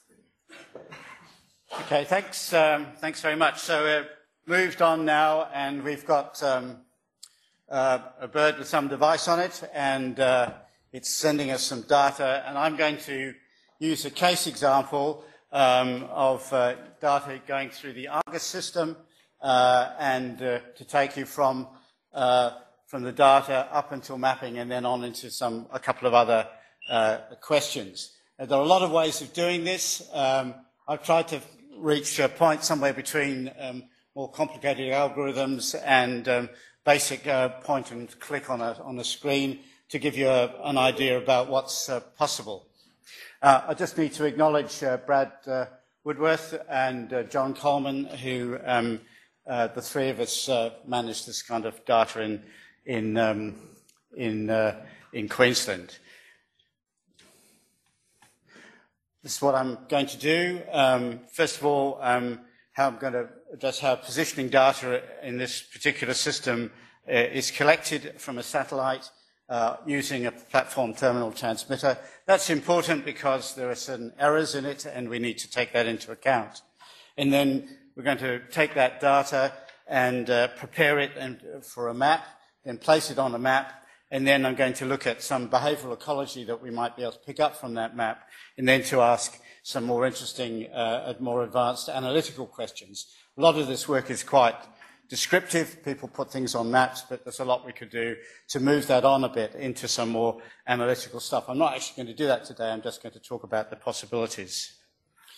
So this is the case study. It's Eastern Curlew, AAJ. It's a sub-adult, and it was had its transmitter attached on the 3rd of March in 2018. It's never gone back up to northern China or into southern parts of Russia. It's in its second year now. It might go next year. It might even stay for 3 years. It's got a device, a tracking device. Hold on to this number, 40964. And that's in a sense, its call sign that we're able to identify it amongst all the other birds that we have tagged and tracked. It's been signalling now from March last year, so about 15 months so far, and it's remained pretty much in the same place ever since. So just to start with a little bit of kind of issues about the way the system works. This particular Argus system uses a Doppler system. That is, that it tracks or determines where a bird is using radio waves rather than a standard form of trigonometry. And it works very simply like this, that if you have a bird that's sending a signal and you have a receiver, in this case a satellite, and they're both exactly static and they don't move, then a radio wave is of a constant length between the two places. And you can measure the length of that radio wave. As the two move apart, the radio waves increase in length, and you can measure that. And as they come closer, the radio wave gets shorter. And since you know the length of these different radio waves, you can calculate, believe me, you can calculate the distance between where you're receiving something and where the bird was sending it. So you're using radio wave lengths as part of the process to determine where the bird is. And this has a certain amount of error in it, and so I'm telling you this story because we need to determine the issue of the error. Here is a picture of a 5-gram microwave telemetry TT, platform terminal transmitter, on a Kirk's lemonade can being tested. There's a good way of doing it. The cans are quite heavy, they don't blow over. But the real picture is on the side. You see the red arrow is the satellite passing through the sky, and you'll see two tagged birds, one at about 30 degrees north and the other near the equator. And you'll see a dotted line, a signal going from the tagged bird at 30 degrees north to a satellite, and then another one a little bit further along. And so you can measure those two radio waves, and as the satellite goes along, it goes at a certain speed, at a certain trajectory, so you know where it is. So you've essentially got enough information to be able to determine where that bird is. But clearly there's a certain amount of movement in all of this. Radio waves are also subject to magnetic field interference. So you need to collect a number of these particular points and then to estimate where the bird is as best you can. So that's the story about the collecting of the information. And that information, if you're, we're using the Argus system. We've paid our money and we've been given a username and a password, and we can go in and collect our data and begin to do something for it. And you can see URL for going in and collecting the data. Now, when you collect this data, you're going to have to decide what you're going to do. We have quite a lot of birds sitting in here in this database. So the first thing we're going to do is, I need to move over out here because I can't, I suppose I could see, but I can't see the point. Right. Okay, so the first thing we need to do is determine what data we want to extract. There's that number, 40964, that's the bird. So let's call up this bird, and we'll get all the data for that bird. Then we need to decide, are we going to just get all of the data? Remember, a lot of it's inaccurate. Or are we going to choose some data? Well, I'm going to choose to get all of the data. I'm going to do that now because I want to take the data out of this system into my own system and use all sorts of other programs to manipulate that data. And I don't want to select it at this stage. But the normal process is that you would probably select it. These numbers here and letters are an indication of how accurate that each signal is. And just to show you that. So here's a table of accuracy.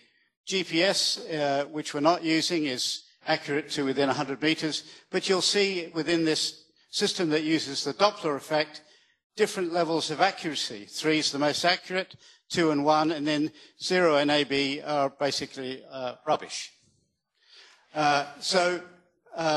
Each of these signals has got a code against it to tell us, and based on basic estimate sort of criteria as to how accurate it is.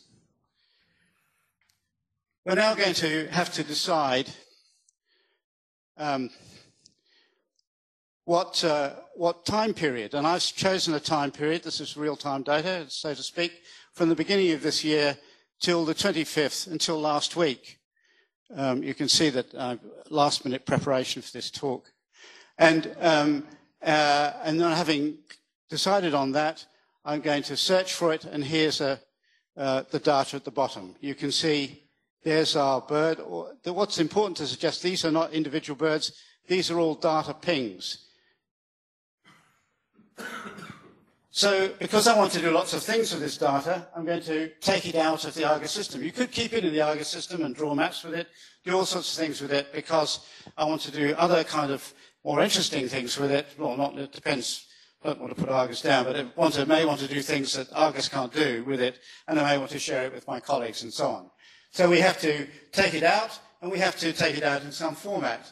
So CSV, separated variables is the common way of doing that. It's a very simple sort of system. You've got a piece of data, let's say the bird's ID, comma, longitude, comma, latitude, comma, quality of data, comma, and so on. And you can then upload that into Excel, into all sorts of spreadsheets.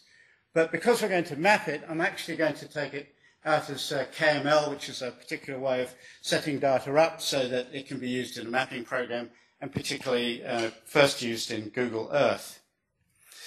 Well, here is the data that we've extracted. Don't worry about it if you get confused by lots of data. Here we've got the number. So all of the pings for the last 6 months, every single one is there. This is just a whole lot of information about when the signal came along. But here's the last piece of data we've got, the 23rd, the 6th of the 23rd. Remember that I chose the 25th. And that's because the transmitter, we're having 12 hours off, 36 hours, 12 hours on, 36 hours off for it to charge up.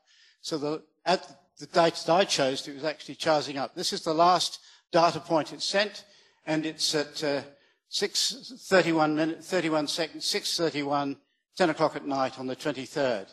And there's its longitude and latitude. Okay? And it goes all the way down for a long period of time. Now, if I went along that data sheet, I would come across a list here right on the edge of this screen of the quality. So that last data point here is a 3. Remember the 3, that's as accurate as it gets on this one, within about 200 meter accuracy. 1 is not quite as accurate. 0, B, B, A, B, quite a lot of them are a lot of old rubbish. But I remember I didn't decide to clear it up because I may want to investigate all of that later on. But at the moment, we've got this data. So now let's decide that we're going to map it and take it to Google Maps. I've downloaded it onto my screen. I've called up Google Earth, and I'm importing now this data as a KLM file into Google Maps. And it's going to map my data. And there it is. Just to orientate you, this is Brisbane. This is Moreton Bay. This is the southern part of Moreton Bay. That's North Stradbroke Island and Moreton Island. And you can see that there are lots of little dot points. These are all the data pings and lots of lines between them. I can do lots of things here. I can remove the lines and just have the dot points. I make them bigger. I can change the colour, whatever. It's a bit confusing, but it's quite clear that this bird has been living for the last 6 months in the southern part of Moreton Bay. But remember that quite a lot of this data, or some of this data, is inaccurate. I don't know why it would want to go flying out into the Pacific. And did it really go up towards the centre of Brisbane? Or go for a holiday up to Moreton Island on one occasion? So let's begin to look on these. We can click on these and have a look and see what we've got. Do we need to remove them? What you'll see here is there's our bird, there's its Latin long. This is the data point at just after nearly 8 minutes past 9 o'clock on the 23rd. So one of the slightly earlier data points. If you remember it, it was a B. There it is. There apparently is where it was, but this is rubbish. So we'll click it off and get rid of it. So we can clean it up now. We can go to a number of data points. Did it really go up here? Did it really go down towards the centre of Brisbane? We can clear it up visually. We could have done it another way, but let's do it this way for the sake of demonstration. And so when we do that, we end up with a more accurate picture. I forgot to remove these. These are not accurate. But actually it did go for a holiday up here. It did actually go up that way. And interestingly, it went to a wetland towards the centre of the city of Brisbane for some reason on a couple of occasions. So now we can begin to look at this and see what have we got that's interesting here. Well, it goes a lot to this place here. That happens to be Jeff Skinner. It goes reserve. It tends to go to just south of Dunwich to these mudflats here. It goes to here. It goes here quite a lot, and it goes this area of mudflats down here, and actually that area there. So what we could do is begin to repeat this exercise now. Now we've got our data points mostly cleaned up. We could begin to look at and see what's happening in terms of how this bird is behaving. We just repeat it. I'm not going to repeat it all. It would take too long, but let's have a look here. So we could look at what's happening at different tide heights. We could look at day and night. We could look at summer and winter, summer when the 350-odd other eastern curlew in the flock are there, come back from breeding. We can look at it during weather patterns. We can load in disturbance patterns, and we can get a sort of picture. And this is the picture that we get. It has two feeding sites. This one on the mudflat south of Dunwich, and this area between Cootie Maglio and Macleay Island, a very large mudflat area. It has two mainly daytime and occasionally nighttime roosting areas, the Toondah Harbour sandflats and the Jeff Skinner area. It tends to roost there and go here. But when it's nighttime, it goes to here, very close by to Peel Island. It also, although there are not quite so many dots here, because when we get spring tides, or most spring tides, but certainly king tides, this is covered and it will then move off here. It also uses this, because we looked at the timing, as a sort of staging post. It's not here, it's here sometimes about 3 hours before. It moves between these two sites and it moves down here, but it uses this. This is its world, if you like. For some unknown reason, it actually did go into the centre of Brisbane, apparently, according to this data, on a couple of occasions. But this is the world it's in. Now, I just want to, because I'm occasionally rather radical about things, do something else. There's a square. And this is, if you were watching Four Corners the other week, this is the Toondah Harbour development. This is the area of the Ramsar site proposed for extinction for the building of 3,600 units. And you can see it's right on the edge of one of the two major roosting sites. If I then take the developer's submission to the Commonwealth Department of Environment, the area to be disturbed for 20 years, that is the area to be disturbed for 20 years. So you can see that what will be extinguished is a roosting site, the feeding and sites, and some of the pathways between them. So what we've got here basically is a descriptive analysis of visually putting things on a screen, looking at them, repeating and building up a picture about behavioural ecology. But one of the reasons for taking this data out of the system is to say, let's look at some other things here. We could use this data in other statistical programs. If you had to be fortunate enough to have been a student of various sciences, you probably had to learn how to use R, or we could go to more advanced mapping programs like ArcMap. One of the things that we could begin to do with this data is to look at flight trajectories and weather patterns. This is a particular site that shows weather patterns and particularly wind patterns throughout the world. What we could do, for example, with this data, beyond just simple mapping, is to begin to look at a question like this. Do eastern curlews anticipate adverse conditions and change course, or change course as a consequence of the conditions? That is, do they fly in it, they, whoops, let's get away, or can they anticipate and move? This is one of AAJ's colleagues, AAP, and MIPO wetlands in Hong Kong in mid-April this year. And this is what AAP did, went north, hit some bad weather, turned around and went to a little wetland north of Townsville. One of Amanda's birds from Darwin did exactly the same, flew up there, went to this wetland north of Townsville. So did two Bartel Godwits. So we could use this data we've got, bring in some barometric data and some wind strength data, and begin to develop some scenarios, develop some algorithms to actually begin to answer this kind of question. I need to find a climatologist who could help me do that, if there's one in the audience.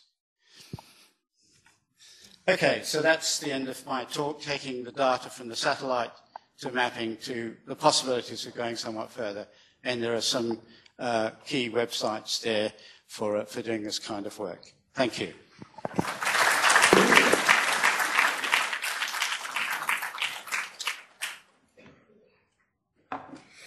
Thanks, Robert.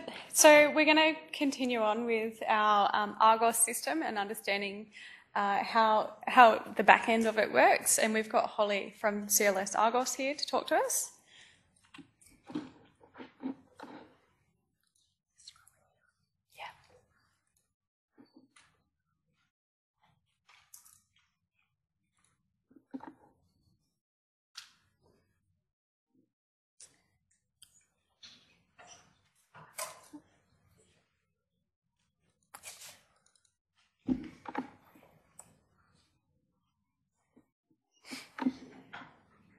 Do you prefer this mic?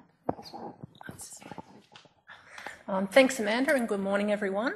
I'm going to talk to you a little bit about the Argos satellite system. Sorry.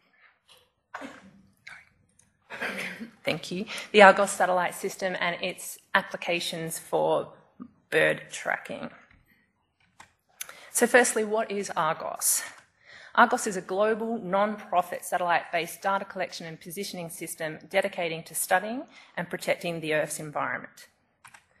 Argos is operated by CLS and governed through a partnership between NOAA, NASA, CNES, ISRO and UMASAT. The other thing about Argos, which some of you might not know, is we are non-profit, and we've been around quite some time. We're celebrating our 40th birthday this year. So in a non-profit system, how do we establish costs? Well, all the wildlife users here in the room of Argos, you come under the JTA or the Joint Tariff Agreement. And the Joint Tariff Agreement provides an international mechanism to seek cost-effective location and data processing of data collected through the Argos system. Basically how that works is that the revenue collected from the users should meet the costs for providing the service. And just a little note on that, in a cost recovery system, basically the more users the better, so please when you talk about satellite tracking, give us a mention because there are other satellite systems out there and the more users we have, the cheaper your prices are. We generally establish prices over a 5-year period and they're set for that time, and as of November 2017 we have a new pricing structure, which is you have a monthly fee of €15 and a daily fee of €4, and for wildlife users your costs are capped at 12 days per month, so €63 per month. So what about the current Argos system? So there are currently 7 operational satellites, or satellites flying with Argos instrumentation on them. They are low Earth orbiting satellites which orbit at about 850 kilometres from Earth. We have global coverage. An average satellite pass is between 10 and 15 minutes. The average is probably around 12.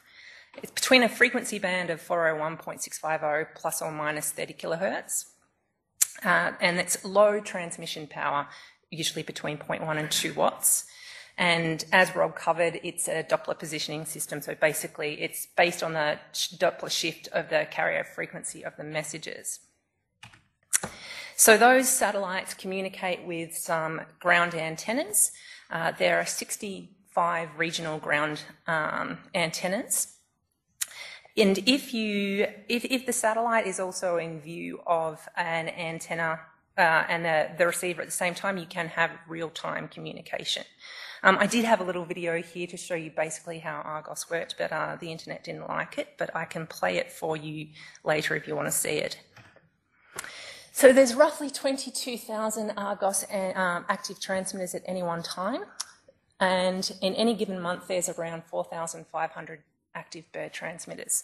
So you can see all the yellow data points, they're all birds. And that's a really large wildlife user group for us, and it's continuously growing with transmitters getting smaller. And I want to talk about the future of the Argos system because things are changing. So earlier this year we launched the last of the Argos 3 satellites, METOC-C, and at the end of this year we'll be launching the first nanosat CubeSat prototype. That's the Angels project. And then we've got another launch early 2020 with ISRO, 2021 with CDARS, and we've got UMASat that are committed to launching satellites until 2036. So the system's quite secure. But what's really exciting about the future of the Argos system at the moment is Kineis, which we are newly in charge of operating the Argos system. So CLS are still the people that you're communicating with, but Kineis will be operating the satellite system itself, and they will be launching 25 nanosats. They're in production right now, and they're going up 2021 to be in operation in 2022. So what does that mean for you? Basically, it means a lot more data, a lot more passes. So what can you do with the Argos system? Well, you have your basic Argos services where you get your data collection and positioning, data decoding and GDS decoding, which is more oceanography. You have customer support, and you have access to Argos Web, which Rob has showed you a little bit about, where you can view all your positions on a map, you can download all your available data, download Google Earth files, and manage all your user settings. You also have some value-added services that you can access. So you can see along here we have some MetOcean data, and we also have some filtered locations here. You can also have your data emailed to you directly. Track and Lock, which is a service for archival pop-up tags, fish tags. There's a lot of post-processing services, which I want to talk more about soon, and METOC data. So what is the data reprocessing? Well, this is our post-processing where you can reanalyze your historical data to improve all your locations, basically by applying a smoother filter over them. You can retrieve your data in CSV or KML formats, and the data that you receive is filtered in least squares, in a Kalman filter and a Kalman smoother algorithm. You can also have your data reprocessed with oceanography and METOC data, wind, primary productivity, and you can receive all that file together. METOC data. At CIS, we actually have a team of over 100 in-house oceanographers. So oceanography data is something that we do well. And with some of this METOC data, you can basically draw a correlation between your animal's behaviour and its biochemical and physical environment, and benefit from our years of experience. So we've got over 20 years of experience in ocean data. There's lots of different data available. So here we've got sea surface temperature, phytoplankton, primary productivity, surface current, surface wind, clouds, ice cover, and many, many more. You can see up there that's a drifting buoy that's floating along a anticyclonic eddy, so a clockwise eddy. And the one below is actually a raptor track that's moving with air temperature and wind. So thanks to Clive for kindly allowing me to use your Oriental Pratt and Cole data just to give you a little how-to on how you can use this data and what it looks like. So firstly, the post-processing services. This is just a quick tutorial, sorry. You can log into Argos Web.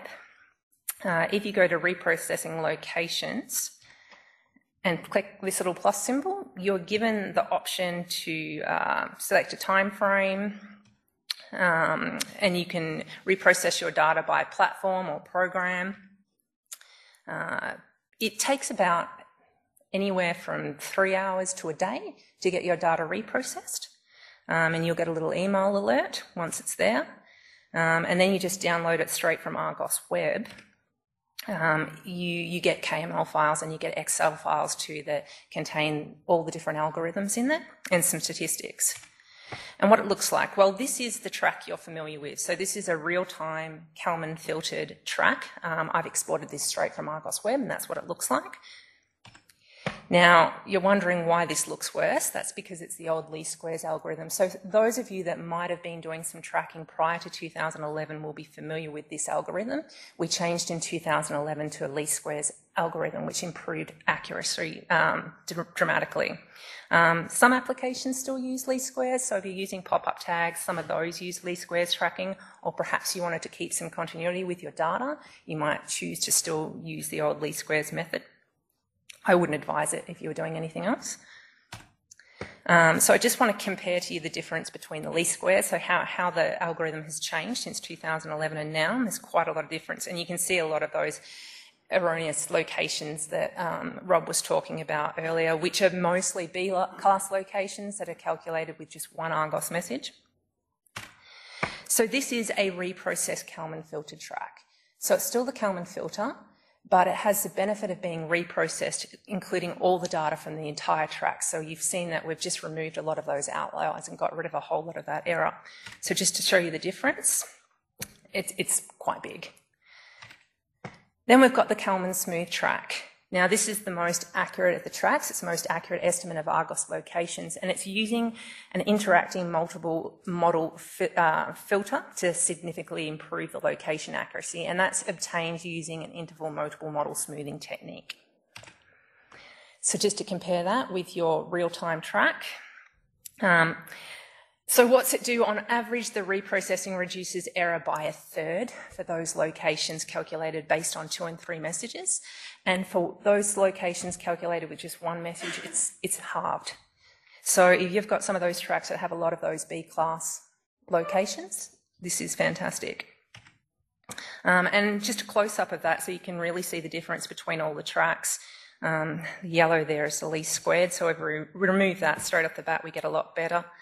Then we remove the real time and we've just got the Kalman filtered and the Kalman smooth tracks.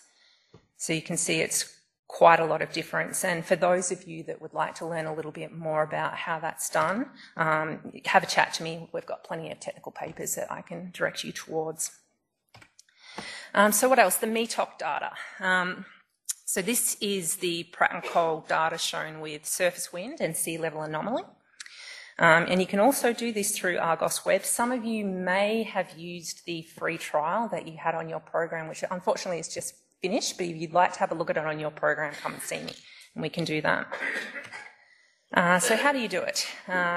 Once this is activated in your program, which I can, you can basically just go into your map and click on it. It's a little cloud symbol there. You've got a number of options to choose from. This is just a trial, which has less than the full version. I've chosen surface wind for the Pratt and Cole migration. You might find things like primary productivity, if you're working on seabirds, is fantastic. You can get some really good correlations there. So you can display all your tracks or just focus on one. And you can actually click along any point on your map and get the corresponding METOC data for that point. So this is the wind data from each one of those locations. You can also animate the tracks in here. And you can change around the settings to speed it up or slow it down. You will find if you're using a large data set or you're covering a large area like this, it can take a little bit of time to load. So you might want to slow down your settings so that you've got the data in the background has time to load. So yes, you want to activate METOC data. And this is just the bird moving. You can see it's moving along with those surface winds there.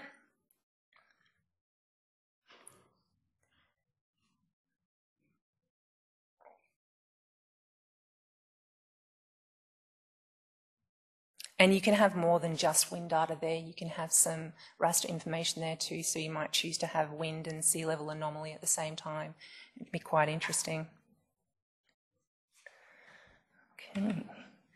Now, it's not just the data available in Argos Web, because you might be interested in, you actually want the information, not just the visual. You can download any of the data sets. There's a whole bunch of them.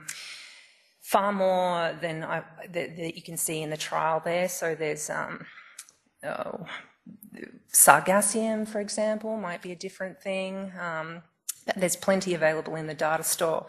And you can basically select what area you want to go to as well. So cost will differ too, depending on whether you want a huge area or you're looking at a small area. You can tailor it. Here's some examples of what's available in there. So you can see there's quite a lot of things you can get from the data store.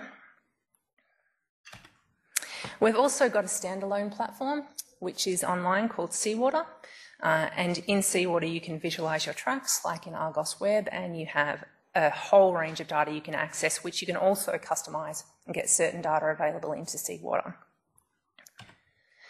Argos products. So there are many, many Argos products out there, many transmitters, for example.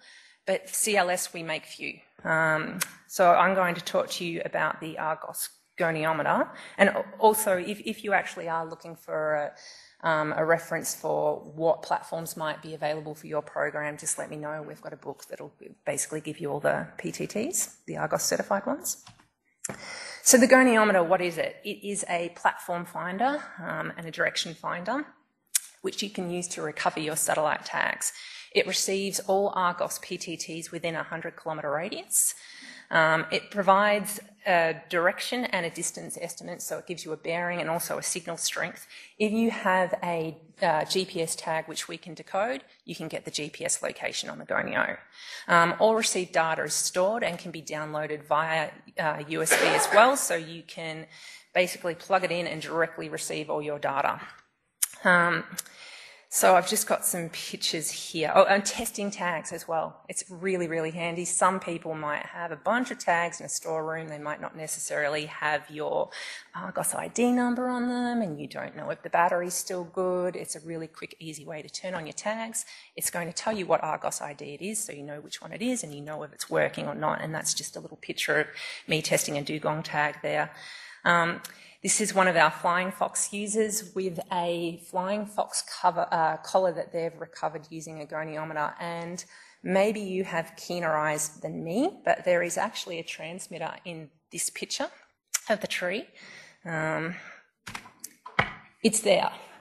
So perhaps some of you might have been able to wander past and find that, but the gonio basically will give you a direction towards that tree. They knew the tag was there. They're walking around the tree looking and finally look up and there it is. So it's really fantastic for recovering tags. It's also great for monitoring your animals. So if ethics is a concern, for example, you can see that your collars or your tags aren't doing any harm to the animal because you can track it out and directly find it, and you can just monitor their behaviour in real time. What's funny about this particular picture was that these guys assumed the tag was actually off the bat because the bat hadn't been moving, and so they were using their gonio to go and find the tag and getting really frustrated with the gonio because they're like, now it's over here, but now it's over here. And it was actually just on the bat, which had been disturbed by them and it was flying around. But they got some really great photos for their ethics, so they're really happy to have a healthy, happy bat there. We're on a bunch of websites and social media. There's a list of them there on Facebook, so please, if you want to share anything with us, that's great, and through Twitter. And that's it. So thank you, everyone.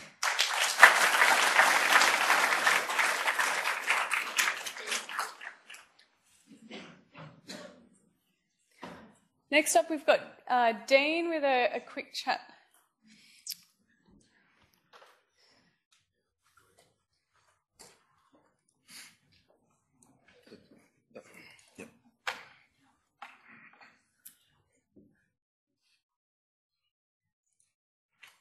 Thank you. So I'm going to take you from high tech back to low tech. Not the company, the method. So that Argos stuff is where we want to get to with the regent honeyeaters, as I touched on before, but I guess at the moment we wanted to put this in for people that are working on species that are small, that are still limited to radio tracking. So this is a pretty low-tech little talk about the sort of things you can do with data that you're collecting. So what do we do with the stuff that we get? Again, in terms of what we've been doing with regent honeyeaters and our captive releases, I'll stress that the main reason we've been sticking transmitters on birds is to monitor survival. So all these other cool behavioural things would be neat to know, but at least for our releases, we just want to know that our birds, once they're released, actually live. So that's priority number one. We also use the birds that are wearing radio transmitters as a means to find the birds that are banded only. So some of our birds are too small to put transmitters on, or we don't want to put them on young birds to stress them. So we use it as a tool to get us sightings of additional birds that we release. In the past couple of years, regent honeyeaters go very quiet when they start breeding, so a cryptic species becomes even more cryptic, so they can be really hard to find. So we have been deploying the transmitters onto males to try and find breeding pairs when they're settling down and nesting.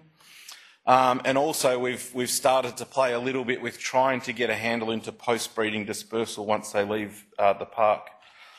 Again, I touched on that in my previous talk, but just to re-emphasise that the survival and finding birds post-release is still the priority for us. I guess my talk's probably a bit more about data collection. So those Argos systems are beautiful because your data collection happens at your computer while you drink your morning coffee. For VHF radio transmitters, it's old school in the field tracking birds around the landscape. So we initially were limited to GPSs and data sheets. So staff and volunteers would head out into the field for the day. We'd have all of our birds wearing transmitters have individual frequencies. So a tracking team would be set up with, say, 5 birds. They're your 5 birds to find today. And you walk around the forest trying to find birds, and we were getting visual confirmation. So we were wanting people to actually lay eyes on birds and read bands to confirm that they're surviving and that they're thriving.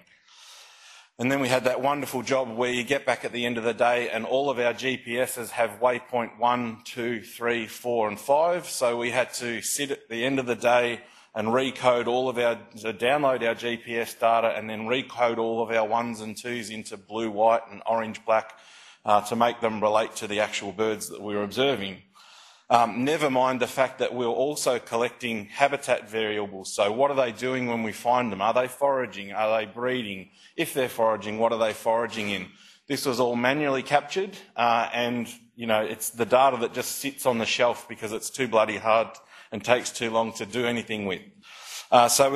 Regardless, by doing this and collecting this data and recoding it, we can make static maps. So we can show, for example, in the 2010 and 2013 releases, have I got a pointer somewhere? Hopefully you can see there's a black X in the central cluster of orange and green dots. That's the release site, but you can see, thank you. Thank you. So there's our release site, but you can see based on the different colours of the dots from the two maps, 5,000 odd waypoints out of 2 captive releases, they did slightly different things in each year. Yes, there were some commonalities in terms of areas, but there were big clusterings up here in the 2013 release and much more use of this part of the park and the surrounding landscape. So we know that different cohorts of release birds do different things. It's descriptive, but at least it still gives us some insight into the way the birds move around the landscape post-release. Well, we realised a couple of years ago that we could try and make this a little bit more intuitive and easier. So we switched over to a program called Survey 123, which is an app for smartphones that's Esri supported.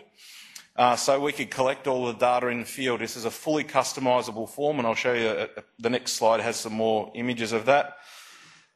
You collect real-time data, you set up your pro forma effectively, and you enter it in the field, so you don't have to recode data, you don't have to edit bird data, you don't have to enter bird data, and it also allows for managers, you can stalk your staff and make sure they're working hard, because you can see real-time data being entered. So I could sit in my office and see the volunteers out as they're logging bird sightings. Not that I'd ever do that. So you can set up your form however you like, but the key thing is as soon as you're logging a sighting and you're filling in the data, it pours into a data table that sits in an Esri format that you can then link to your data that you're collecting for locations. So to cut down on your handling time of this data, it is a really cool thing to do. Needs a bit of support. We're thankfully working with DELP, Victorian Government Department, lots of GIS support to get that set up. That's what it looks like if you're looking at the real live data in the field. So we customise it so that every time someone logged a sighting up would pop another dot, so you can keep track of who's seeing which birds and where they're getting them. And if you're sitting in your office, that's what the interface looks like. So a pretty cool tool for this sort of work. What do we do with the waypoint data? As I said, this is a low technology version of what we've talked about so far. Very nuts and bolts. You can throw dots on maps in products like ArcMap or QGIS. So here are all of the observations from the 2017 captive release. So you can see that the majority of records are in and around the Chiltern Mount Pilot National Park, but we had a pair of birds decide that Wangaratta was a better place to try and breed after we'd let them go. You can obviously then colour code them depending on the birds of interest. So as well as our released birds from 2017, we had returning 2015 birds, and we had some wild birds. So you can display that sort of information. That's zoomed in on the national park itself, again colour-coded to different cohorts of birds. You can then start to play around with time-based stuff. Again, this is static. We're not showing you nice GIFs or animations where you're seeing movements, although I have played with that, so you can do it. But you can prepare and present maps that shows that the birds get released here in 2017, but over the journey, they coalesced into a couple of key regions, both inside and outside the park. So you can demonstrate over the life of the project, they shifted positions as the project went on. You can also pick individuals and you can compare and contrast. So here's orange, metal, green, green. I don't know why we don't have any maps here, dots here, but anyway, you can see again, spent some time in this part of the park, but as the life of the project went on, it filtered out into some private property. If you compare that to blue, white, orange, metal, another bird, a couple of records post-release just here, but then largely stayed sedentary. So you can pick apart changes in behaviour. Some birds wander, some birds are much more stationary. When we get our long-term resightings of our birds, you can go into something like ArcMap with their X-Y to line tool, so you can graphically show where are our birds being resighted 12 months or more post-release. So we can show that even though this is our release site, over the journey we've had birds go out to South Gippsland and back. We've had 2 birds go to Gippsland, 1 then headed to East Gippsland, 1 headed to Melbourne, and only about a month ago we've had 1 make it up to the suburbs of Sydney. So you can use that tool to demonstrate. And then we've had some students look at things like overlaying on digital elevation models to look at landscape use, so which parts of the release landscape are they using, and when you look at what is the elevation available in the study area, if you like, they have a preferred zone. It's likely tied to the preferred habitats, but you might be running a project where you're trying to work that out, so you can collect those data, you can analyse it to be able to look at those things. We've also played around a little bit with what happens with the range of the birds over the time. As I showed those maps earlier where some birds wander and some birds stay much more sedentary, you can do foraging areas over time. And for example, we showed in one of our releases that certainly as the release goes on, the size of their foraging territory decreases because as they start to breed, they're centralised around a smaller area. Again, this is all going to be dependent on the questions that you're asking for the project that you're running, but they're the sorts of things you can do with this data. So in summary, even with radio transmitter data that is still somewhat basic in terms of what other options are available today, you can look at survival, you can look at movements of cohorts and individuals, you can link it to habitat and other supplementary questions and data that you're collecting, and then you can run post hoc stuff like kernel density estimates and digital elevation models. So it's still a very useful way to collect and analyse data. Welcome.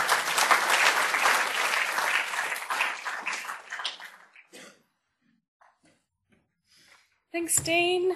Our final speaker in the data analysis collection and presentation session, and then we'll go into our panel session. Yeah, PowerPoint if that's possible. Mm-hmm.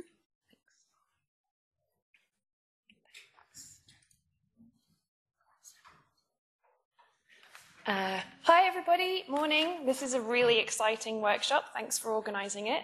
I'm Holly. I'm British, sorry, and I've been working on seabirds, tracking seabirds for the last 10 years now, and I'm going to talk a bit to you today about a load of different ways that you can analyse tagging data. So a lot of the work you're seeing was done during my PhD at the University of Oxford, and some of my more recent work has been on seabirds in New Zealand. So you're going to see some stuff to do with New Zealand seabirds and some stuff to do with UK seabirds.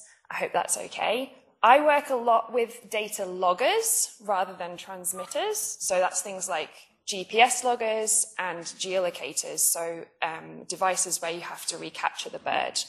And one of the biggest problems with logger data is often there's a lot of it. So you might download a device that's got thousands of GPS points. It can often be quite noisy, as we've already seen. Geolocators are sort of renowned for this problem. And what if you put on multiple loggers? You can have timestamps in different formats and you need to put them together. Basically, you can have what I've called a bit of a data nightmare. And I meant to add something to this slide and forgot, but it was just going to be a great big thing saying, use R. So all of the things I'm talking to you about today are open source Open access, e.g. free. And I think probably what we need is some kind of shared Google document where we can put together all of the different open access ways of doing your data analysis. And that includes things like free open access GIS software as well, like QGIS. R is amazing. There's a steep learning curve, but there is an incredible online community out there. You can, if you're on Twitter, get on Twitter, use the RStats hashtag if you have problems. People who use R generally love R and love helping other people to love R. So I would highly recommend getting involved. You can also contact R for data scientists. And in Australia and New Zealand, there's the Australian-New Zealand Open Research Network, which is also an online community of people who are doing open research, which involves using R a lot of the time. Anyway, sorry, banging on about R. Come and talk to me if you want to. How to maximize your tagging methods. Tags are costly. They often cost a lot of money. They cost you a lot of time, and sometimes they can also cost your researchers their hands. They're also costly for the birds to carry. Many of the tags we work with show where animals have been or where they're going or what they're doing in terms of space use, but buried in that data can be lots of useful behavioral information.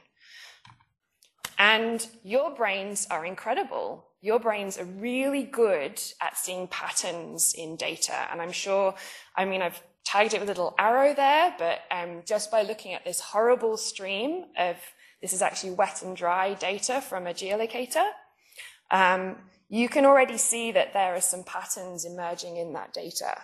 The same with this. This is wet and dry information plotted alongside light. And your brain is really, really good at identifying things that are going on there. And of course, you could manually go through your hundreds of tags and extract that information by just clicking day to day to day and saying, okay, what was the bird doing on this day?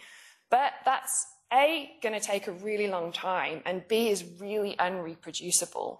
And so the great thing about doing some of these analyses and automating some of these analyses that I'm going to talk to you about is that they are reproducible. So you can do the same thing again and again and again with different tags and different individuals and different species.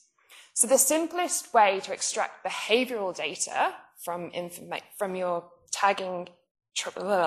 tags would be using something like a threshold method. So the idea is that you classify your data into different groups depending on some kind of threshold. It could be to do with speed. It could be to do with tortuosity of a track if we're talking about a GPS track. You could also be thinking about perhaps you've put a geolocator on, so it's got a saltwater immersion logger, so it could be the amount of time spent wet. And what you can see here is a GPS track where the points have been classified into 3 different groups based on the speed that the bird was moving at. So there were foraging points in green, resting points in blue, and flight points in red. So that helps you to extract a bit more information out of that. So that's the GPS tag.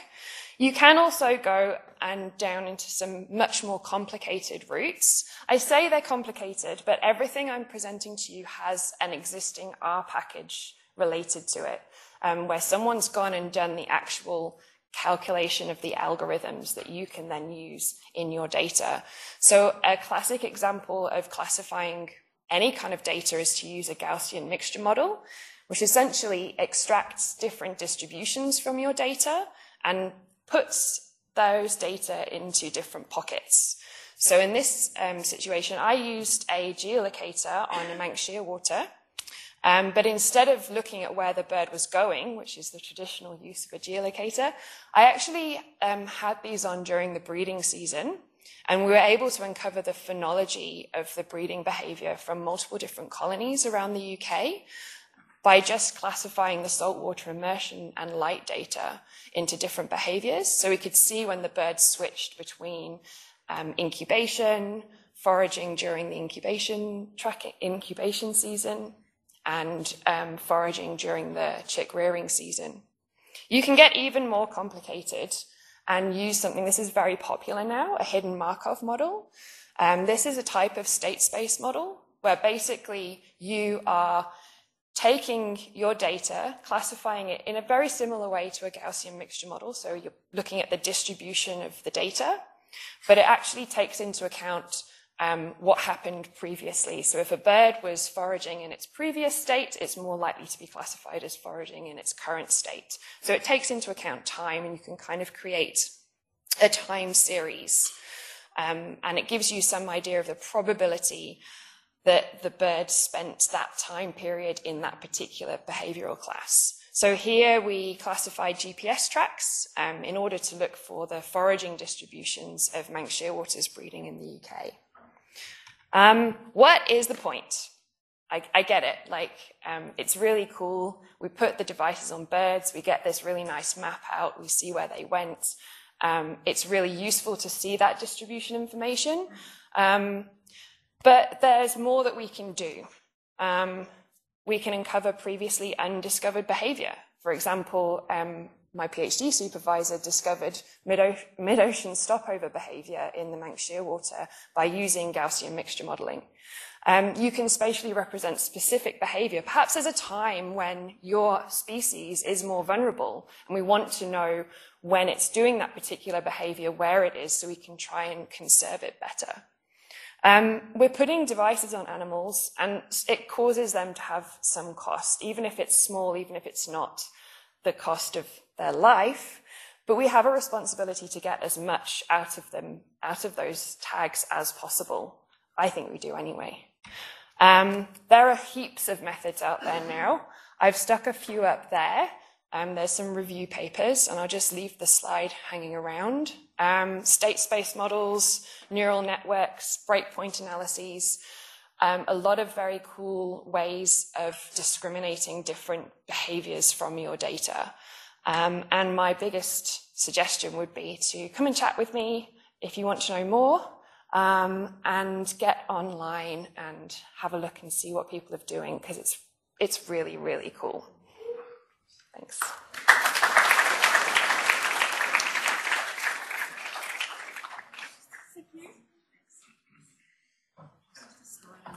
Analysis that we didn't show that I would like to show, if that's okay. Yep. I did forget to show just the analysis slide at the top. From the survey questions, this is why we put a little bit of effort into the analysis. You'll see 47% of us have actually not yet got to the data and analysis part. And I can, yeah. So the great thing, everybody that spoke is there, ready to speak to you and answer your questions and offer help, and as is all the other experienced people in the room. Next is our panel. Yeah, so we've got a panel session. So if the speakers want to come down the front, Dean, Birgitta, Holly Kirk, Rowan Mott, Ken Gosbell like to come down the front and answer questions that people might have. There's one more slide for that. Mm-hmm. Are you okay standing up, guys? Yeah. Uses. Technology use, yep. You can stand up the front if you like. It's not on.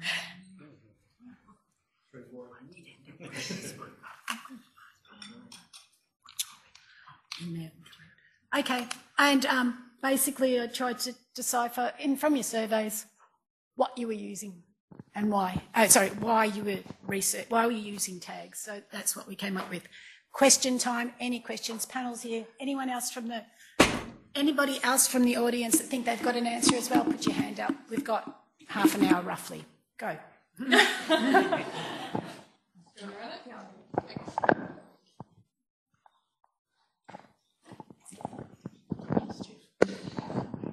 Hi, I was interested in the attachment methods that were being shown, and one of the questions I had was about the weight distribution on the bird, particularly its symmetricalness. Like, so if you're putting something as a leg-mounted light meter, say, on one leg of, say, a regent honeyeater or something small like that, is that going to affect their ability to fly through being not evenly distributed as a weight?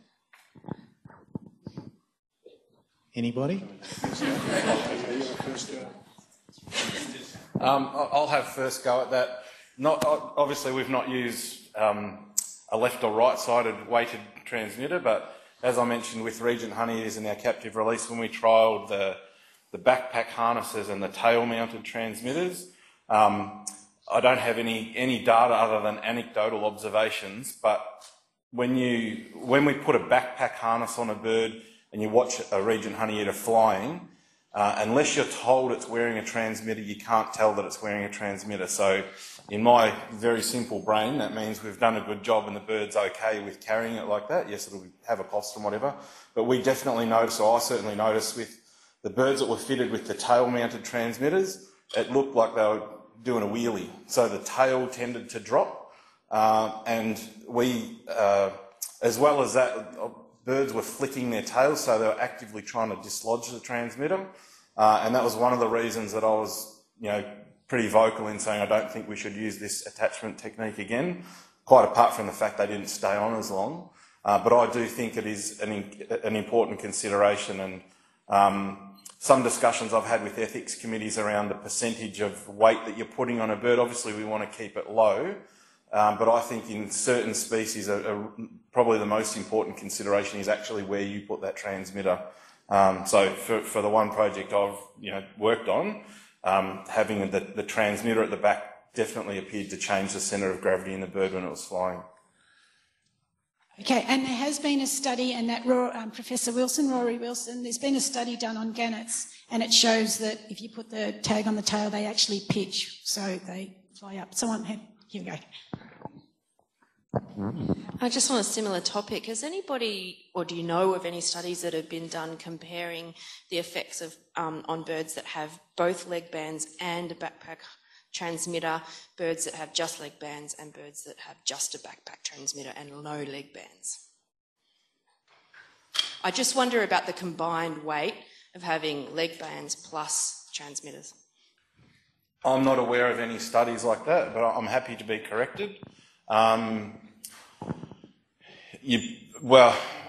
My understanding is to stick anything on a bird, you've got to stick a band on it, so you'd probably struggle to run a transmitter-only trial unless you're doing it in captivity. You don't? Okay. You do in the UK. Yeah. I'm not sure of anyone that's done that trial. Yeah. Can I just add to that, Heather?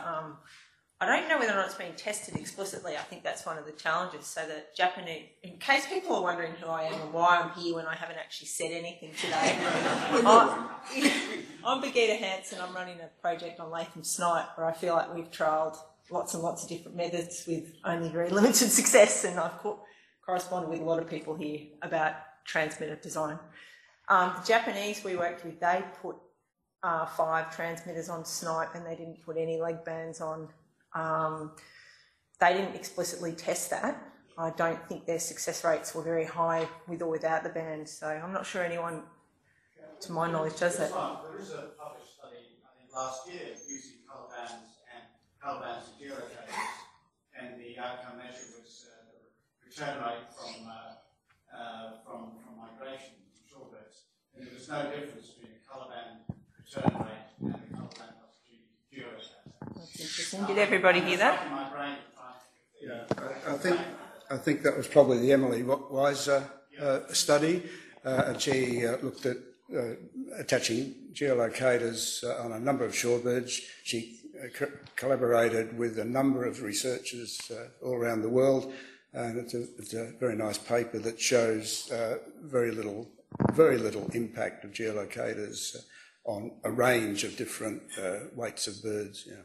Can I just quickly comment on that? On Roebuck Bay with our satellite tag bird, we do identify with engraved leg flags or colour bands, and I think that's a great way, because we often see them on the bay, and it's a great way to actually see their roosting, a great way to actually see how the birds are after we put these transmitters on. And I think it's very useful to know how the bird's faring after that.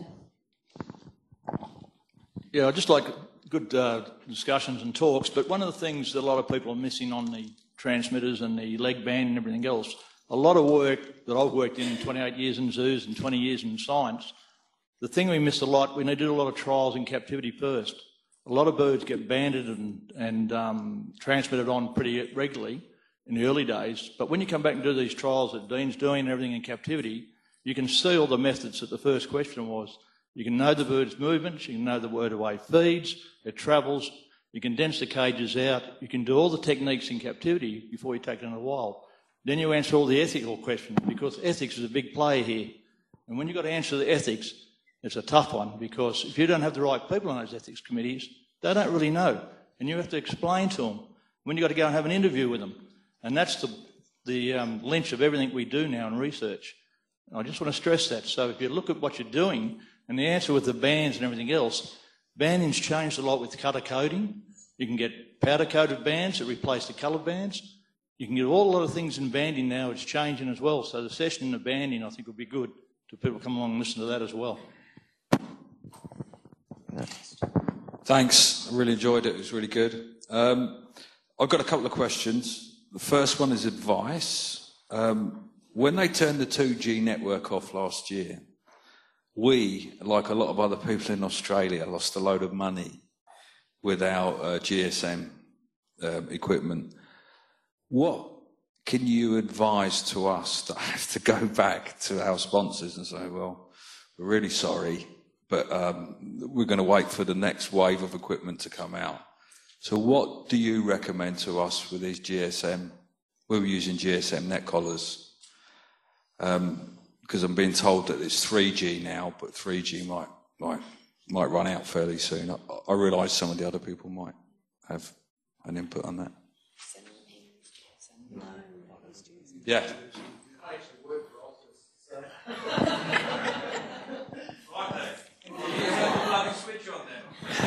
No, 2G, it's a very fast-moving industry, telco, and 2G is literally like the stone tablet having stuff chipped into it. 3G is not far behind. 4G is what's currently deployed. 5G will make it obsolete. So while 5G is literally at pilot rollout, it's a very few short years before 5G will dominate the telco world completely. It's a problem that everyone has with technology. It moves so fast, it goes out of date pretty fast. I'd say shoot for at least 4G. 3G's probably only got a few years left, yeah. Secondly, just quickly, I've been asked to ask this question from the UK. Other than the grey teal study, do you have any information or advice on fitting satellite trackers to ducks? Because there's ethical issues here. Anyone on ducks? Marcel? There's more, but there's also research being conducted on Pacific, or was conducted on Pacific like that. This is being recorded, so if we can get the microphone to you. I'm sorry, but you were referring to grey teal, so you're referring to the work done by David Rocha many years ago? That's the only one that they could find with regards to a reference to getting an ethics approval over the line for fitting radio trackers to waterfowl in the UK. Okay, well there is more, there are studies done by John McAfoy, a PhD student. If you know more. Yeah, so they publish studies on Pacific black duck. That's the latest I know. I heard that recently in New South Wales there's a project underway. We're also planning on doing it ourselves on a variety of duck species, again in Victoria. And how are you going to fit the harness? Are you going to do harness stuff? Harness, yeah. I'll find you. Okay. Did the manufacturers have any ideas on ducks? Yep, coming. Yeah, so you should also come and speak to Yuhui. There he is, yeah. So he has been doing duck tracking in China, also with harnesses. Yeah? Okay, and then I'm going over to Onatella. Excuse me.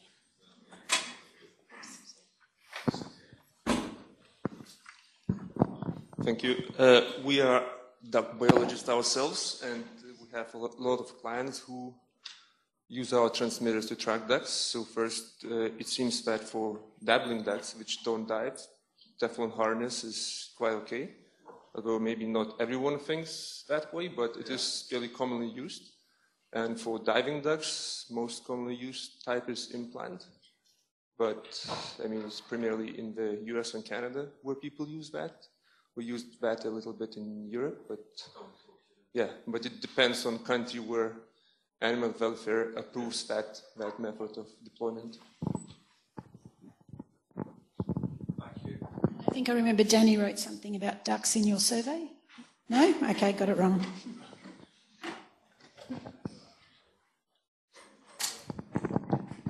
Oh, thanks.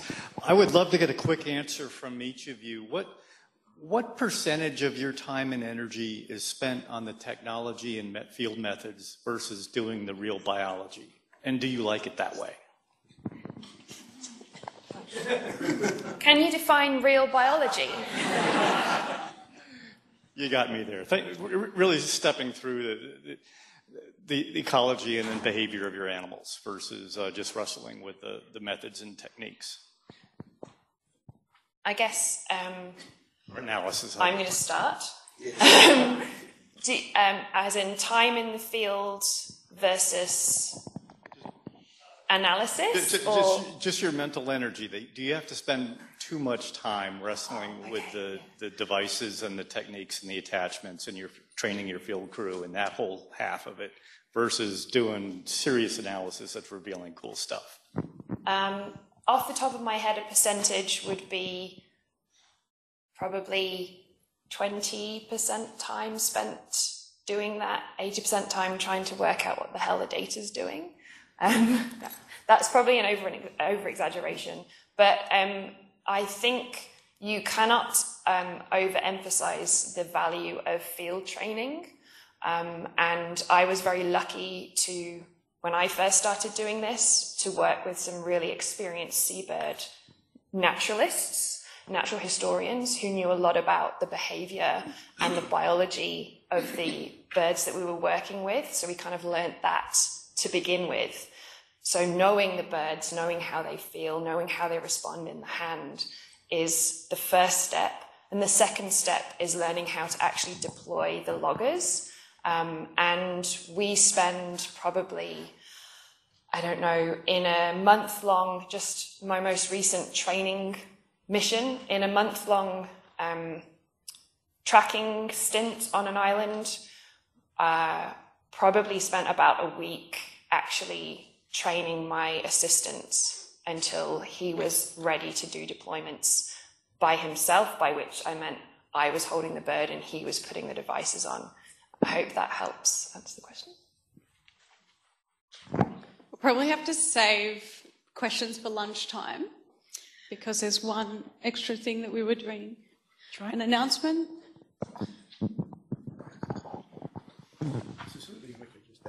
Yes. Yeah. If I could just add, a couple of people have said this morning, in terms of geolocators, the difficulty of analysing, and they're absolutely dead right.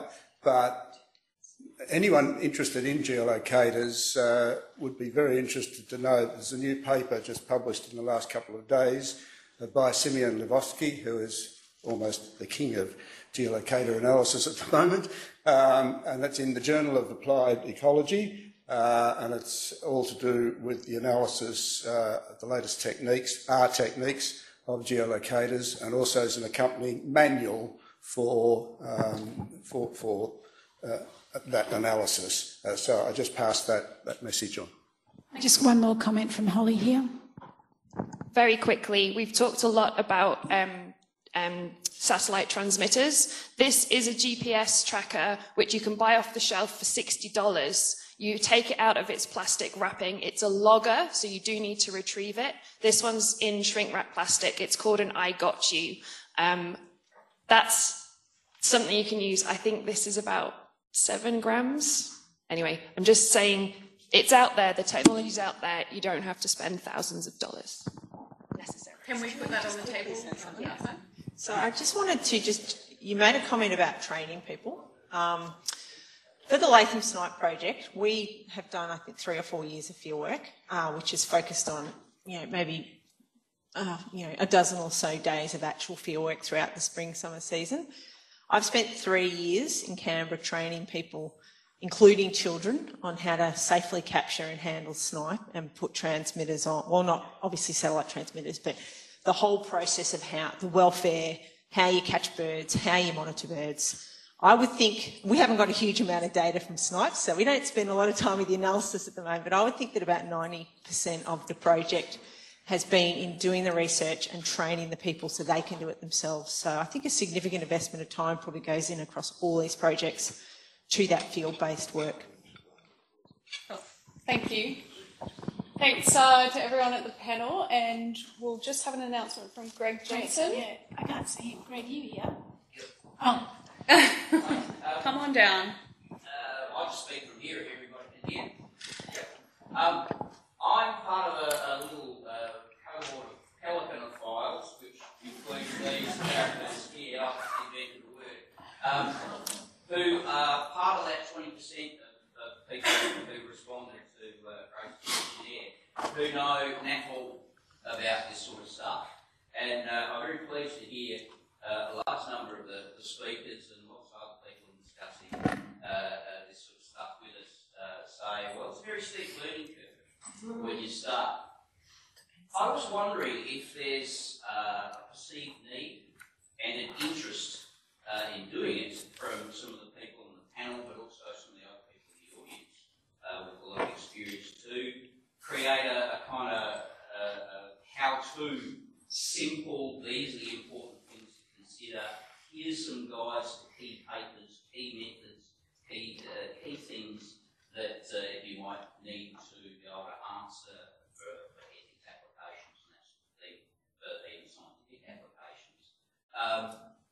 In the form of a sort of a review article, something like that, I've got in mind that the physical observation papers in EMU, something in that order. Perhaps I'm out of line and I've missed the fact that there might be some Bible of a 15-page concentrated answer to all of my questions. No, we're putting up their hand that. Would anybody have liked to see that at the beginning of their study?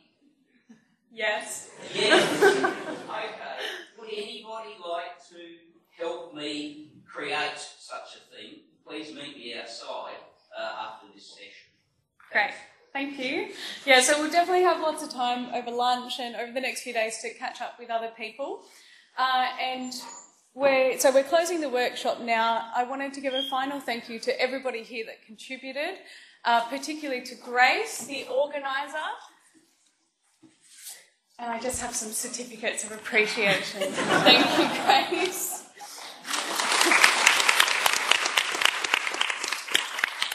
And also to our amazing sponsors that have contributed to the conference, CLS Argos, Druid Technology, Low Tech, and Ornatella. Please come on down. And just thank you so much to everybody that gave me a hand, all the speakers, all the people that gave me advice and help, because no way I could have done that, got this done without your help. Thanks, Dean. Thanks, everybody.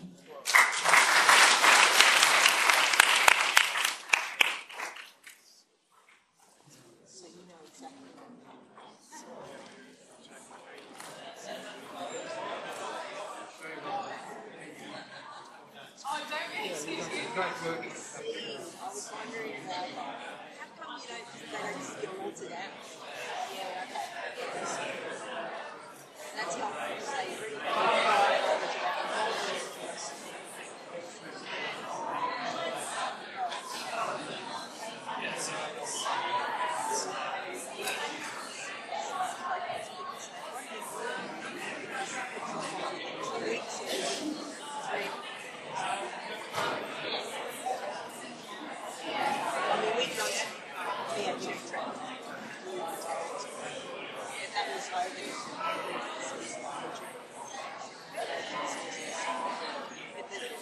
so variable. We recaptured several birds. There's two tags.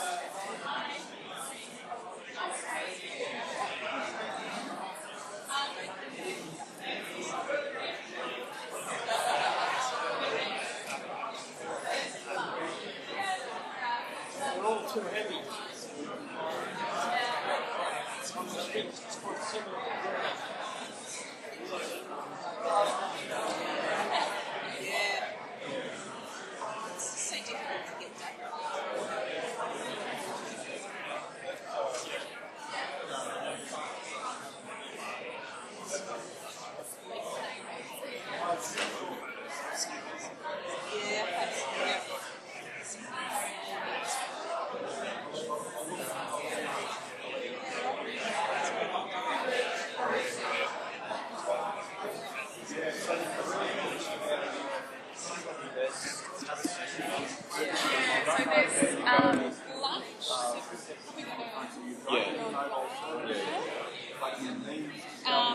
Yeah, so 1 until 5 is the next workshop. Yeah. So just lunchtime. Just come. There's no, it's the same day as well. Yeah. But different presenters and different topics.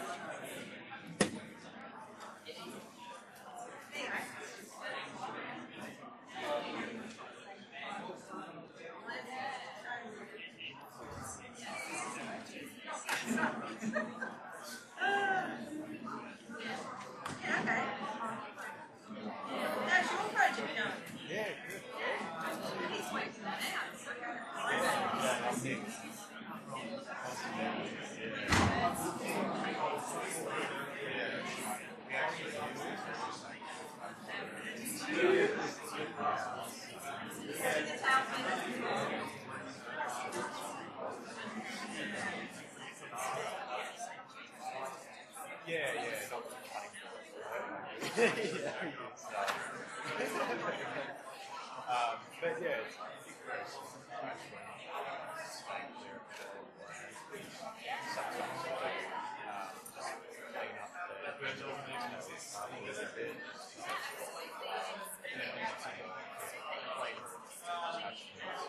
yeah, the tape is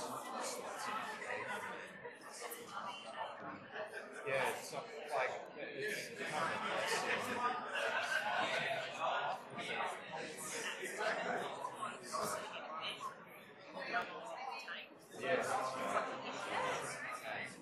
it's some factors last.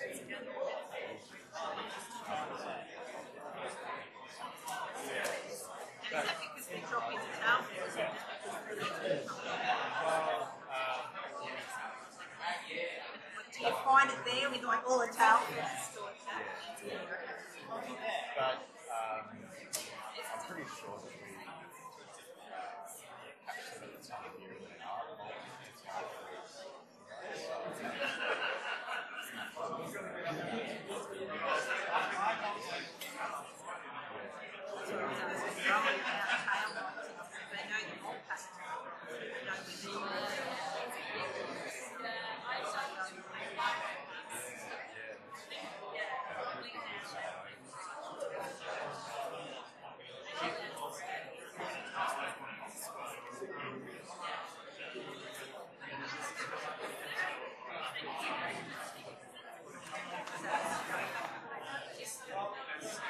Oh, I see the tail.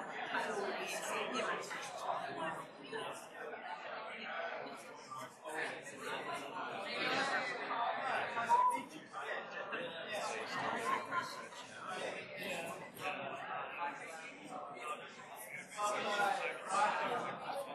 Can I just test? No. Do you know how to turn it on? No, I don't.